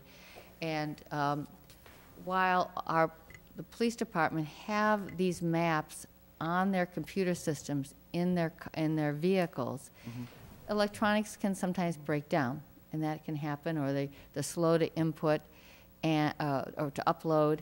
And so one of the things we do is this is now part of the package of materials that go out of the school in a fire drill or any kind of evacuation, so that we also have a hard copy on site in case of an emergency. So we're working on these types of changes, just little things which can make a big difference.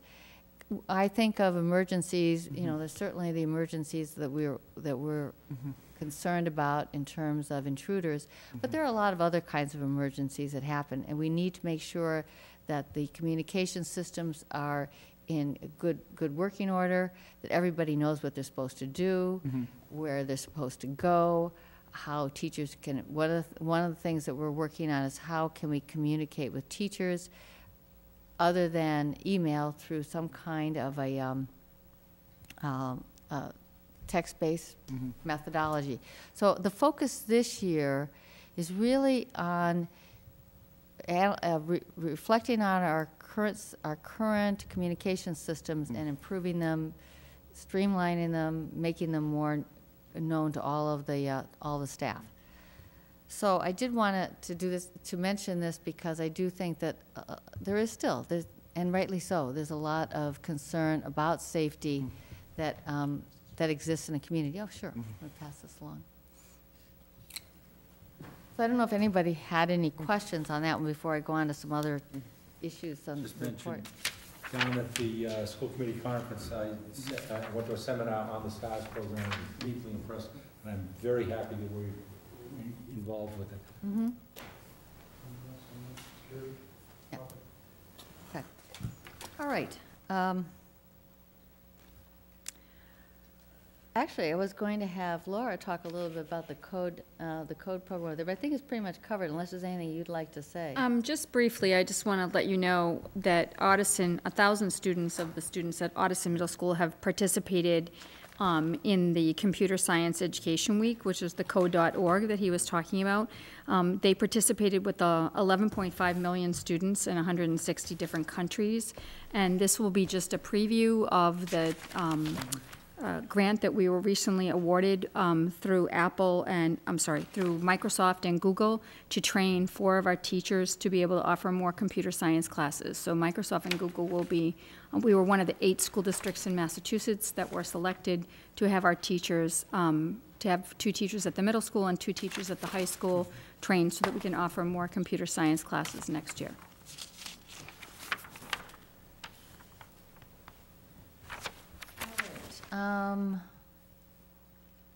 I want to then talk about the high school. We've talked a lot about that this evening. But I wanted to mention that this last week we received a notification from Massachusetts School Building Authority, which I forwarded to you, that the window has now been set for submissions of statements of interest, which we call SOIs. And that window is to April 14th. April 11th.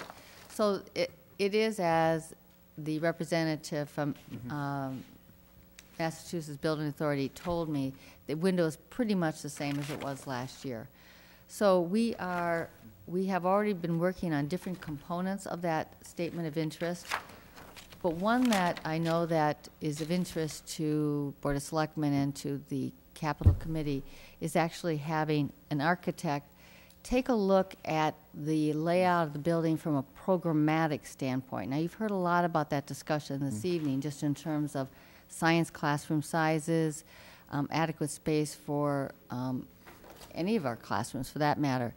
And that's one of the things that we are also going to undertake over the next few weeks with the plan reporting out, probably sometime late January, early February, which will add to what we are able to say in the statement of interest.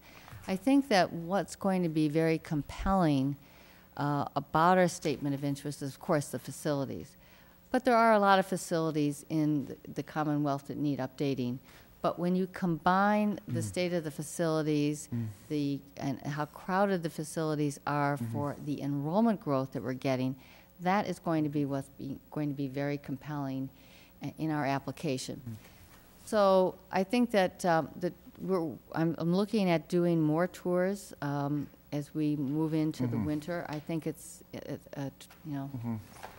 1,000 words. So I'm also going to look into having some kind of a walkthrough video done that can be, that I hopefully will work with ACMi to be able to have shown, because a lot of people aren't going to be able to do it.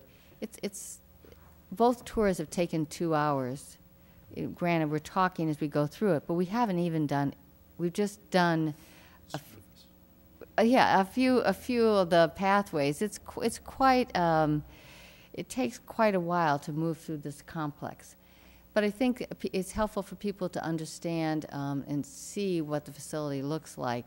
We probably would have the video without students in it for a lot of privacy issues, but we might. I think seeing a class of 30 students in a room can give you a much better idea of what that's like, particularly in a science room, and also seeing the lack of, maybe not say, the lack of vision points that you can see the board in many of these rooms. So this part is moving forward, and Thank you for those of you who participated. I think you found it very worthwhile. And in fact, I know, Jeff, you said you should do more of these, and I agree with you. We need to do some more.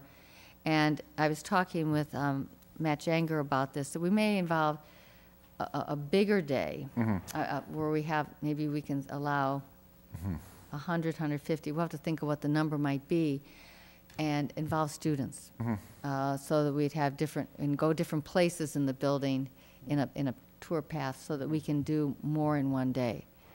So we're working on doing something like that, and I'll certainly let you know as we get that planned. I want to thank you and the staff for opening the school up on Saturday and bringing us through it. It was hugely instructive. You know, I knew we had problems in the building just from being in the building, but I've never really looked at it with that critical eye. And things that I thought were okay, I learned weren't.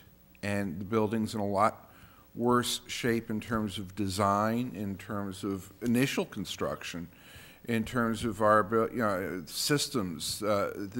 We haven't neglected things. We've maintained it as best we can. But given what we have, it is woefully inadequate. It is functionally obsolete. There are significant problems that need to be addressed, and the problems are greater than I ever expected. So the more people who are able to see this, the better the case you're going to make. And I'm looking at the other high schools that have been on the list for the state, and I can't think that some of these other buildings would hold a candle to the issues that we're facing right now. So the town really should be encouraged to move forward, both based on the need and the desire to do the right thing, and for the potential loss of accreditation in 10 years. I went to the previous tour, and what was more enlightening, I agree with Mr. Schlickman. I thought I knew the building, and some of the size of the classrooms, and Dr. Boney and I were talking about the danger of some big guys in the back of a room getting caught in the chairs and stuff. One of the people that came with us was a former student here, and she kept talking about what it was, and what now it isn't. And I would suggest if you put the video together, get a range of people to make comments about what they had, the great place it was at one time and what it's becoming, to add to it. She was very shocked. Yeah. I think that is a very good point. In fact, the person you're talking about went here when there were relatively large class sizes. But I've also talked with people whose children went here when there were 3,000, and people say, well, I don't understand why you're crowded when, you know, we had 3,000 here. But this was a science room at that time. Yes, there has been different uses, and this may be, but then at one time in town, there were, in fact, 2 different locations for administration. I think there was, at one point, there was even a white little building on the front lawn here that was administration. So that building was torn down and administration moved in here. Well, it's possible that in this I don't know, it's possible to go somewhere else, but the question is where? And the other question is the preschool. But even at that time, we had a more robust technical program as well. And we do have some spaces down there that are just not a huge space. It's not used except for crew, storing our crew. And I love that we store the boats down there. Yeah, that was fun. Yeah. But also, as we've been having these discussions about the space, I haven't been hearing us talk about the fact that the expectations on the teachers and the instruction really has changed tremendously, because we're not expecting our teachers to have the children sitting in rows, which is a much more compact usage of that space. That's right. We're modeling them for their college work, for their career work, and that involves working in groupings, moving throughout the periods. We've gone to longer periods, which require more transitioning, and all of those have impacted how we use our space as well. You make a very good point. That's what I was saying earlier. We've seen the classrooms with the groups. When you turn the desks like that, you can't move. It's when you have these really large class sizes, even if a teacher wanted to do groups, what they often do is just put them in rows. Or they make horseshoes that are right so that you can get as many desks in there. Actually, that was a problem at the beginning of the year. a lot of classrooms didn't have enough desks for the large sizes we had. So yes, the usage has changed. What goes on in science rooms have changed, the use of technology, but the collaborative work. And in fact, a lot of the new schools that are built have some more spaces where students can collaborate. And that's a challenge. I mean, my hat is off to the 8th grade science teachers. Though the kids didn't do the work there, the kids still have to, if they're going to do any kind of group work in the middle school, it's the same thing. They're just finding it hard to maneuver all into those spaces. So it's a journey we're going down, and I think the more people that get educated about this, the more they can understand why we need to move forward. All right. Well, Matt Janger already told you about the Presidential Scholar nomination. That is just terrific. And our congratulations to her, and hopefully she becomes a national Presidential Scholar. I also wanted to let you know, speaking of another facility, that we have begun the process of looking at Stratton in terms of planning for the future. A Stratton Building Committee has been formed. And in fact, maybe, I don't know if you want to address that at this point, but. Yeah, I was going to ask for a vote to have a representative of the school committee be put on the Stratton Building Committee, much like Mr. Thielman was the council person for many years. So moved. I think we had some interest from Mr. Hayner. Yeah. I will be happy to do it if Dr. Ampe is not interested. I mean, I will serve if she's not interested in doing it. She may be interested. I know her life is hectic. I don't have those responsibilities, but yeah, Dr. Ampe is unfortunately not with us today. That's a good Well, we time can- point. Well, so all we're doing, the motion is just to appoint someone, and the chair will figure it out. Figure it out, Great. yes. Our first meeting is this coming Monday, and it would be wonderful to have a school committee representative on it, but even if this Monday doesn't work, this is really just a committee formation time and looking at the charge. I think the school committee is very aware of what the charge is moving forward, so I think that we find. I second the motion of Mr. Henry. Yeah. Okay, so just form the committee. Just to direct the chair to appoint someone. Yeah, that's Great. yeah. all those in favor? Aye. Aye. All right. Just a quick thing. One of the things you'd like to have updates on is how the evaluation system's going, and I think just a quick, I'll let Laura talk about that. Yeah, so far we've met every date that we've had. We've had a number of trainings also on inter-rater reliability, and we'll continue to do that. I meet with a couple of subgroups of study groups, one at the middle school and also the special education folks. So I think we're doing pretty well with the new evaluation system. Not that it's easy, mind you, but because it is quite draining. A number of evaluators have way over what we would really hope for them to have in terms of their evaluation load, but they're handling it thus far. We also are moving forward with search committees for the Dallin principal, and a letter is going to go out, which you'll get a copy of, to parents inviting them to participate, and they'll probably have interviews beginning in the mid-January timeframe. We have a fair number, a nice number of applicants in that, for that search. We do not have a lot of applications yet in the Director of Special Ed search. So we are going to probably be doing some more advertising in this. When we advertise for that, do we do it just in state, or do we go beyond? On School Spring, it reaches everywhere. I mean, so people who are looking nationally on School Spring will see it, and but we have not, so far, have not advertised in some of the national education publications other than School Spring, but.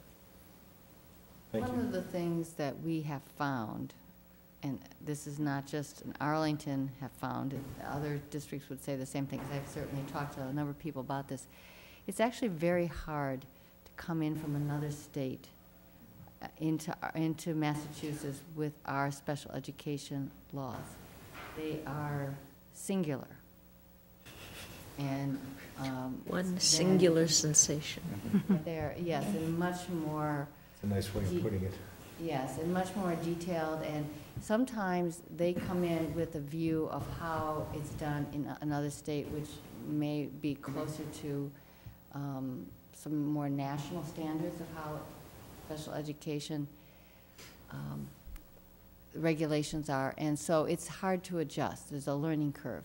And I'm not saying that we wouldn't entertain applications from out of state, but you know, it would be interesting to know what their experience was. We'll have to look at those applications a lot more carefully, honestly. Now, the other thing, one of the last, in fact, is snow. We are at that time of the year. Here it comes. Yes, here it comes. And we dodged it this week. We thought there was a potential for ice, which then I'm up at 4:30 looking out the window, talking to our director of transportation. So that process has already begun. But the one thing I need to say at the beginning of any season is that you have to understand what the process is and understand when the decision is made. And it is with the best knowledge that we have at that time is what we're hearing from the weather reports, is what DPW is telling us. And sometimes what happens is that Arlington's maybe in better shape than other communities, and DPW does a great job here, and they get out early. They did this last week. They had the roads prepared, and I heard this from staff coming in, that once they hit Arlington, it was much better. Definitely. Definitely. So we have a great department there in working with us on this. But the issue that the parents have to remember is that if you really feel that it is unsafe to get out on the road yourself to bring your child to school or for them to walk, I really encourage you to use your discretion. We make the decision based on what we feel the roads are and get advice on that. And those decisions are often made at 5:30 in the morning. I know last year there were a couple of instances where it changed. And nobody predicted it. And that happens. And then the tough one is when it's not going to change and it's going to be really difficult in the early afternoon. It would have to be a dire situation to early dismiss. Once our kids are here, particularly elementary, they're here until the end of school, because we cannot dismiss, we cannot have children going home if we know that there's no one there to receive them. At least in a regular dismissal time, we know that the parents are there, have made some other arrangements. So that's another difficult piece on this, is what is it going to be at 2:30 in the afternoon as well. So I can just tell you a lot of thought. Many conversations go on at 5 in the morning and 5:30 in the morning. And so that just understand that if you don't agree with the decision, then use your own discretion. And on those days, we will certainly not count that as an absence if on those questionable days. As long as it isn't October 1st. Well, let's hope we don't get those. So anyway, that's all I have tonight. Thank you very much. And on the high school, I had a chance to look at the Advocate before coming here tonight. There's a beautiful picture of the high school in 1915 with snow all over it. The back page of the first section is really an interesting picture. Just they spilled it. Okay, moving on to subcommittee reports. Consent agenda. Consent agenda. I want to pull something out of here that in November 21st minutes. November 14th minutes, right? All items listed with an asterisk are considered to be routine and will be enacted by one motion. There will be no separate discussion of these items unless a member of the team so requests, in which event the item will be considered in its normal sequence. Approval of warrant 14069 dated November 21st. Total warrant amount $691,776.63. Approval of draft minutes, regular school committee November 21st. Second. All those in favor say Aye. Aye. Against? On November 14th, I just had a small question. We have all our evaluations in here. Mine didn't seem complete. I didn't really catch everyone else's, but I thought I had more pages. It goes, for example, section 1, core competencies from number 1 to number 3. So I think number 2 is missing. I might just want to review those. Yeah, so yeah, section 2 strategic goals goes from strategic goal 1 to strategic goal 3. So it's like at least one page is missing there. So I don't have the full and complete evaluation of mine in front of me, but I'd be happy to put that to you. Okay. Anyone else on their evaluations, if there are pages missing or things incomplete? I know it's a pretty big minute package.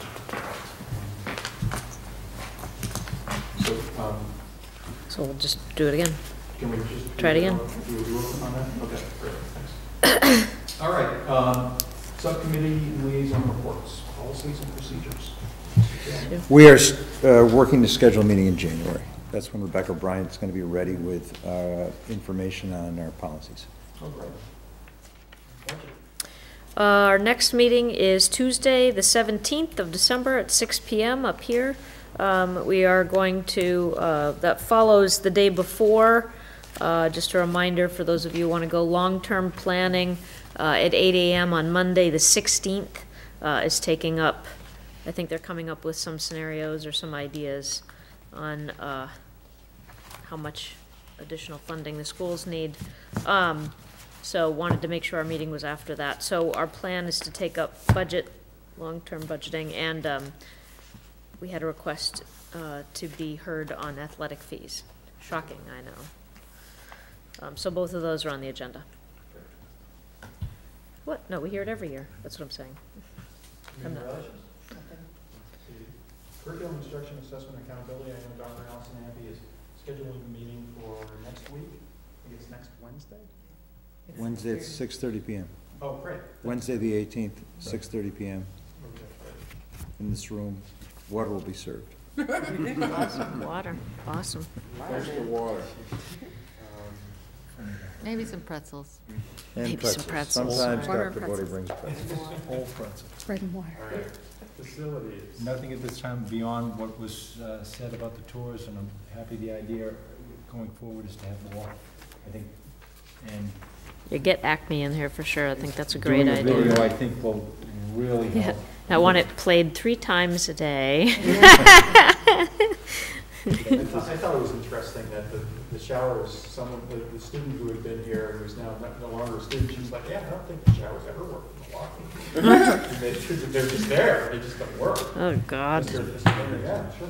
At this time, I'd like to move that a legal review subcommittee be established to review all legal invoices on a monthly basis and report to the full committee periodically. Second. Why? I'd like to get direction.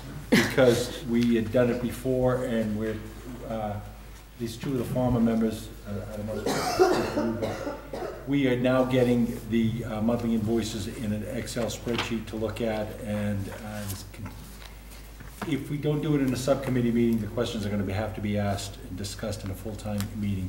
Sometimes, a lot of these questions can be resolved in a subcommittee meeting. I would just say there was some unfinished business from last year too, with regard to Dr. Allison Anthony and Mr. Hayner and myself.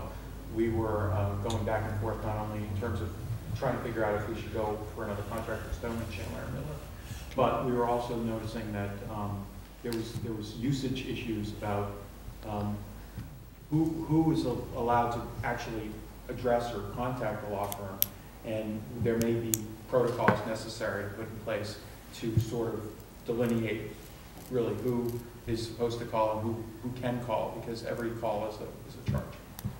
And we were finding that was becoming a little bit of an issue. Don't we have, what do we have? We have a legal services subcommittee now? It was No, temporary. it was last disbanded. year. So you're trying to add a permanent committee? No. I'm sorry. Did I? It didn't. Well, it doesn't have an ending or anything. So here's the thing. Then, policy says that okay, these- I apologize. I think the policy says that these temporary ones, if they're not permanent ones, ended the end of the school year. For the school committee term in May, in April? Yeah. Yeah. Okay, so I think it needs to say that, or else we have to go through 2 readings, policies and procedures. I mean, there's a, so I mean. I would accept any amendment that you'd like to. So it would basically be January to April, just 4 months? That's all it is. Well, till the end of the school year. No, it's the time election of year. the end of the term when we get a new chair and a reorganization. When we have reassignments. Yeah. So yeah. So everything dissolves with the new committee. Yeah, defined period for the charge of examining the new Excel spreadsheets and examining usage as our charge for 4 months. Same method, I would propose in that match. I guess could we just direct the superintendent to do this? Or, because you guys are trying to kind of schedule meetings and. No, this has to be, if we do this, it has to be a legal subcommittee, because now we've got 3 school committee members off doing something that becomes an open meeting law issue. Okay. So it has to be. I think what you're asking is just not have the school committee. Yeah, why can't we just ask the superintendent to do this? Because I have to tell you, just to trying to schedule meetings and subcommittees is a difficult process. We have not had any major problem on doing that, the 3 of us. Oh. But, you know, and I guess my feeling, I'm sorry. I mean, the superintendent doesn't have a law degree, and we've got 3 members that do. So this is one case where you've got a little bit of expertise in looking at this, and from what you guys are saying after looking through it, it's like mopping up and finishing the work. So, you know, a short-term committee, if you're willing to sit and go over these and sort of look at it with a different lens, I've got no problem. I can confirm for you that the superintendent is a lot smarter than many lawyers. Well, I won't, and if I may, I'd like to just add, when questioning some of the fees and stuff, Jed and I have both been comfortable with the rationale for the fee and everything. That part of legal expertise has some bearing. I just think there's a question. We established a $40,000 what's that called? Retainer. And that's changed dramatically from what the retainer was billed down to from the last time. It's basically non-litigation. But I question that a lot of this preparation, anything that under SPED could potentially be litigation, and would then be charged on the straight fee and not on the retainer. So that's part of the thing. Where I'm coming from is understanding this. 99% of these are resolved in the meeting and never brought forward to you. It's just going through this stuff. Some questions have been changed. Some of the billing has been changed 1 or 2 times. So. I cannot support this. I find this, to be honest, inappropriate.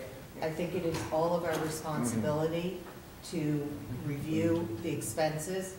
I think it usurps the responsibility of our CFO and our superintendent, who are actually supposed to be directly responsible for monitoring this.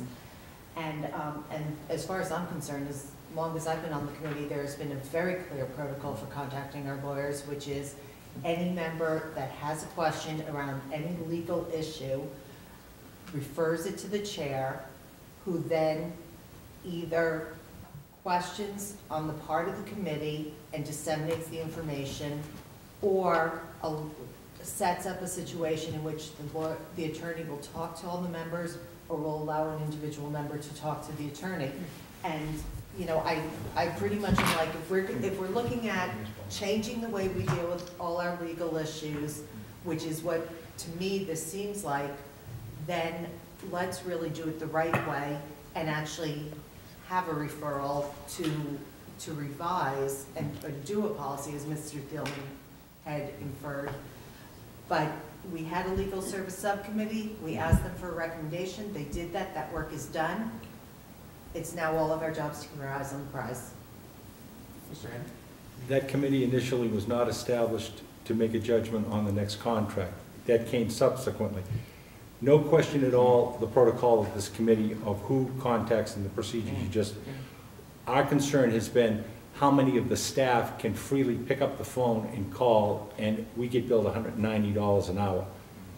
And there are people that need to call. We were still, that was a big piece that we were trying to work out. I have no problem whatsoever that we all take this responsibility and discuss it in an open meeting. I have no problem with that at all. But that's her job.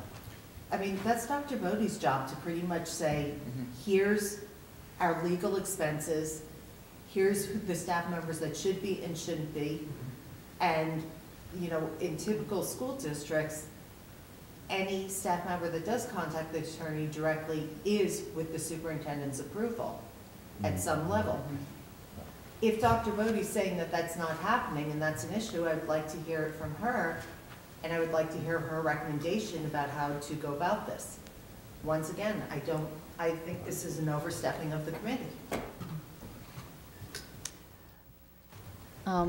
Most of our legal expenses, I would say 90% of them, have to do with special education. And when there is a case that is being, where we need to bring an attorney into it, the person who is managing that case, and is always going to be one of our coordinators, it could be our director of special ed as well, that person needs permission to work with the attorney, and that's what happens. Below the structure in special ed of a team chair, that level of staff does not contact directly. I have talked with director of special ed. The coordinators always ask her now, and maybe there hadn't always been that protocol, but she assures me that they do. She knows that they are working on a case. Can we set a dollar amount in terms of how long somebody should speak with the attorney? I think this can be a difficult thing to do. I do think that we all need to monitor it, and right now the coordinators are keeping a log of their time that they're using to talk with the attorney. Generally, with respect to the principals, a few times the principals will call directly, but usually that is only after we have talked about the issue, and it's clear that we do need some legal advice. But it doesn't happen very often where they would not have talked to me first about that. But again, most of this has to do with special education. I think we should vote. I don't think a good foundation is, I don't think it's a good. Reestablish it, say aye. Aye. All those against? Aye. Can we say a roll call? Roll call, yeah. Fine. Nay. Yes. Nay. No. Yeah.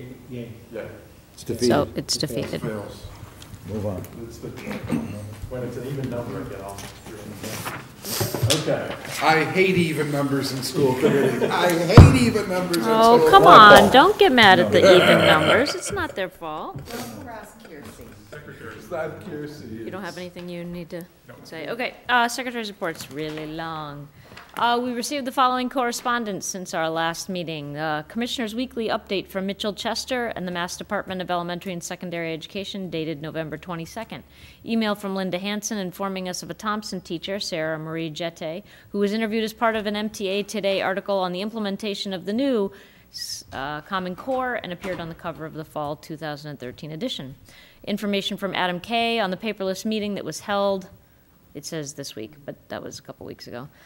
Email from several parents at Ottoson about class sizes exceeding 30 students, one at 37, and how this is unacceptable. Email from Chair Pierce requesting volunteers to serve on the Stratton Building Committee. Email with a press release, Massachusetts students score among world leaders in assessment of reading, math, and science literacy. Follow-up letter from parents of a Stratton kindergartner regarding the tools of the Mind curriculum and its use of the Magic Treehouse books, and the discussion on this topic at our last school committee meeting. Email from kindergarten parents at Bishop who opposed the tools of the Mind curriculum for a number of specified reasons. Email from Mr. Bartholomew about the 521 program at Ottoson. Email of the sad news of the loss of Marie Carroll's husband, Rich, and information about service arrangements. Email informing the school committee of an off-campus incident involving an Ottoson student, and follow-up emails as details became available. Email of the sad news of the loss of the husband of Deb Perry, David. Email requesting the redistricting report, which is required in October of each year. Article from Pat Tassoni on the importance of music education. Email informing us of the passing of Sue Briggs' mother, Bertha Huntley Holmes. Save the date for the American Internship Expo to be held on January 14th, 2014 from 7:30 to 9 p.m. Copies of the thank you letters to the students who presented at the school committee meeting last time from Dr. Bodie. A copy of a thank you letter from Christine Bonjormi, I don't know, I'm sure I'm slaughtering that, to the school committee for allowing the AHS Jazz Band to play at the AYCC fundraiser. A reminder that AEF stars are a great way to honor a teacher at AHS. Notice that Miss Rose Linsky, who once served as a traffic supervisor for the Arlington School Department, had passed away on November 24th, 2013. Press release about the decision, settlement, and the end of the Boris Coughlin case. Email from a parent requesting the report in APS policy JCE, which was approved by the school committee, addressing the effectiveness of redistricting. And my response that this will be presented on January 9th and explaining the delay. Email from the superintendent about the MSBA FY 2014 State of Interest opening and clarifying email from Mr. Hayner as follow-up to that email. And email from Dr. Ampey about questions for the OMS and AHS principals in case she does not make it to the meeting, which she did not, and you asked. Thank you. That's it. It's a lot of email. I apologize. I just want to mention, I attended the Medco conference, and the speaker, Dr. Lee, was a phenomenal speaker. I asked if I could get the material because Dr. Bodie wasn't able to attend. He had a special breakout with the superintendents. They invited me to sit in. I was the only non-superintendent. I would ask Dr. Bodie to see if he's available and we can afford him. I think our staff would benefit greatly from him. He was a fantastic speaker. Sorry I didn't mention that before. Thanks for attending. At this point, I'd like to entertain a motion to enter executive session for the purposes of conducting strategy sessions in preparation for negotiations with union and or non-union personnel, or contract negotiations with union and or non-union, in which if held in an open meeting may have a detrimental effect, and to discuss strategy with respect to collective bargaining or litigation if in an open meeting may have a detrimental effect on the bargaining or litigation position of the public body, and if the chair so declares, coming out for the purposes of adjournment. Adjournment. So moved. Roll call. Was there a second? Roll call. Second. Aye. Aye. Aye. Aye. Aye. Aye. We're in executive session. Thanks.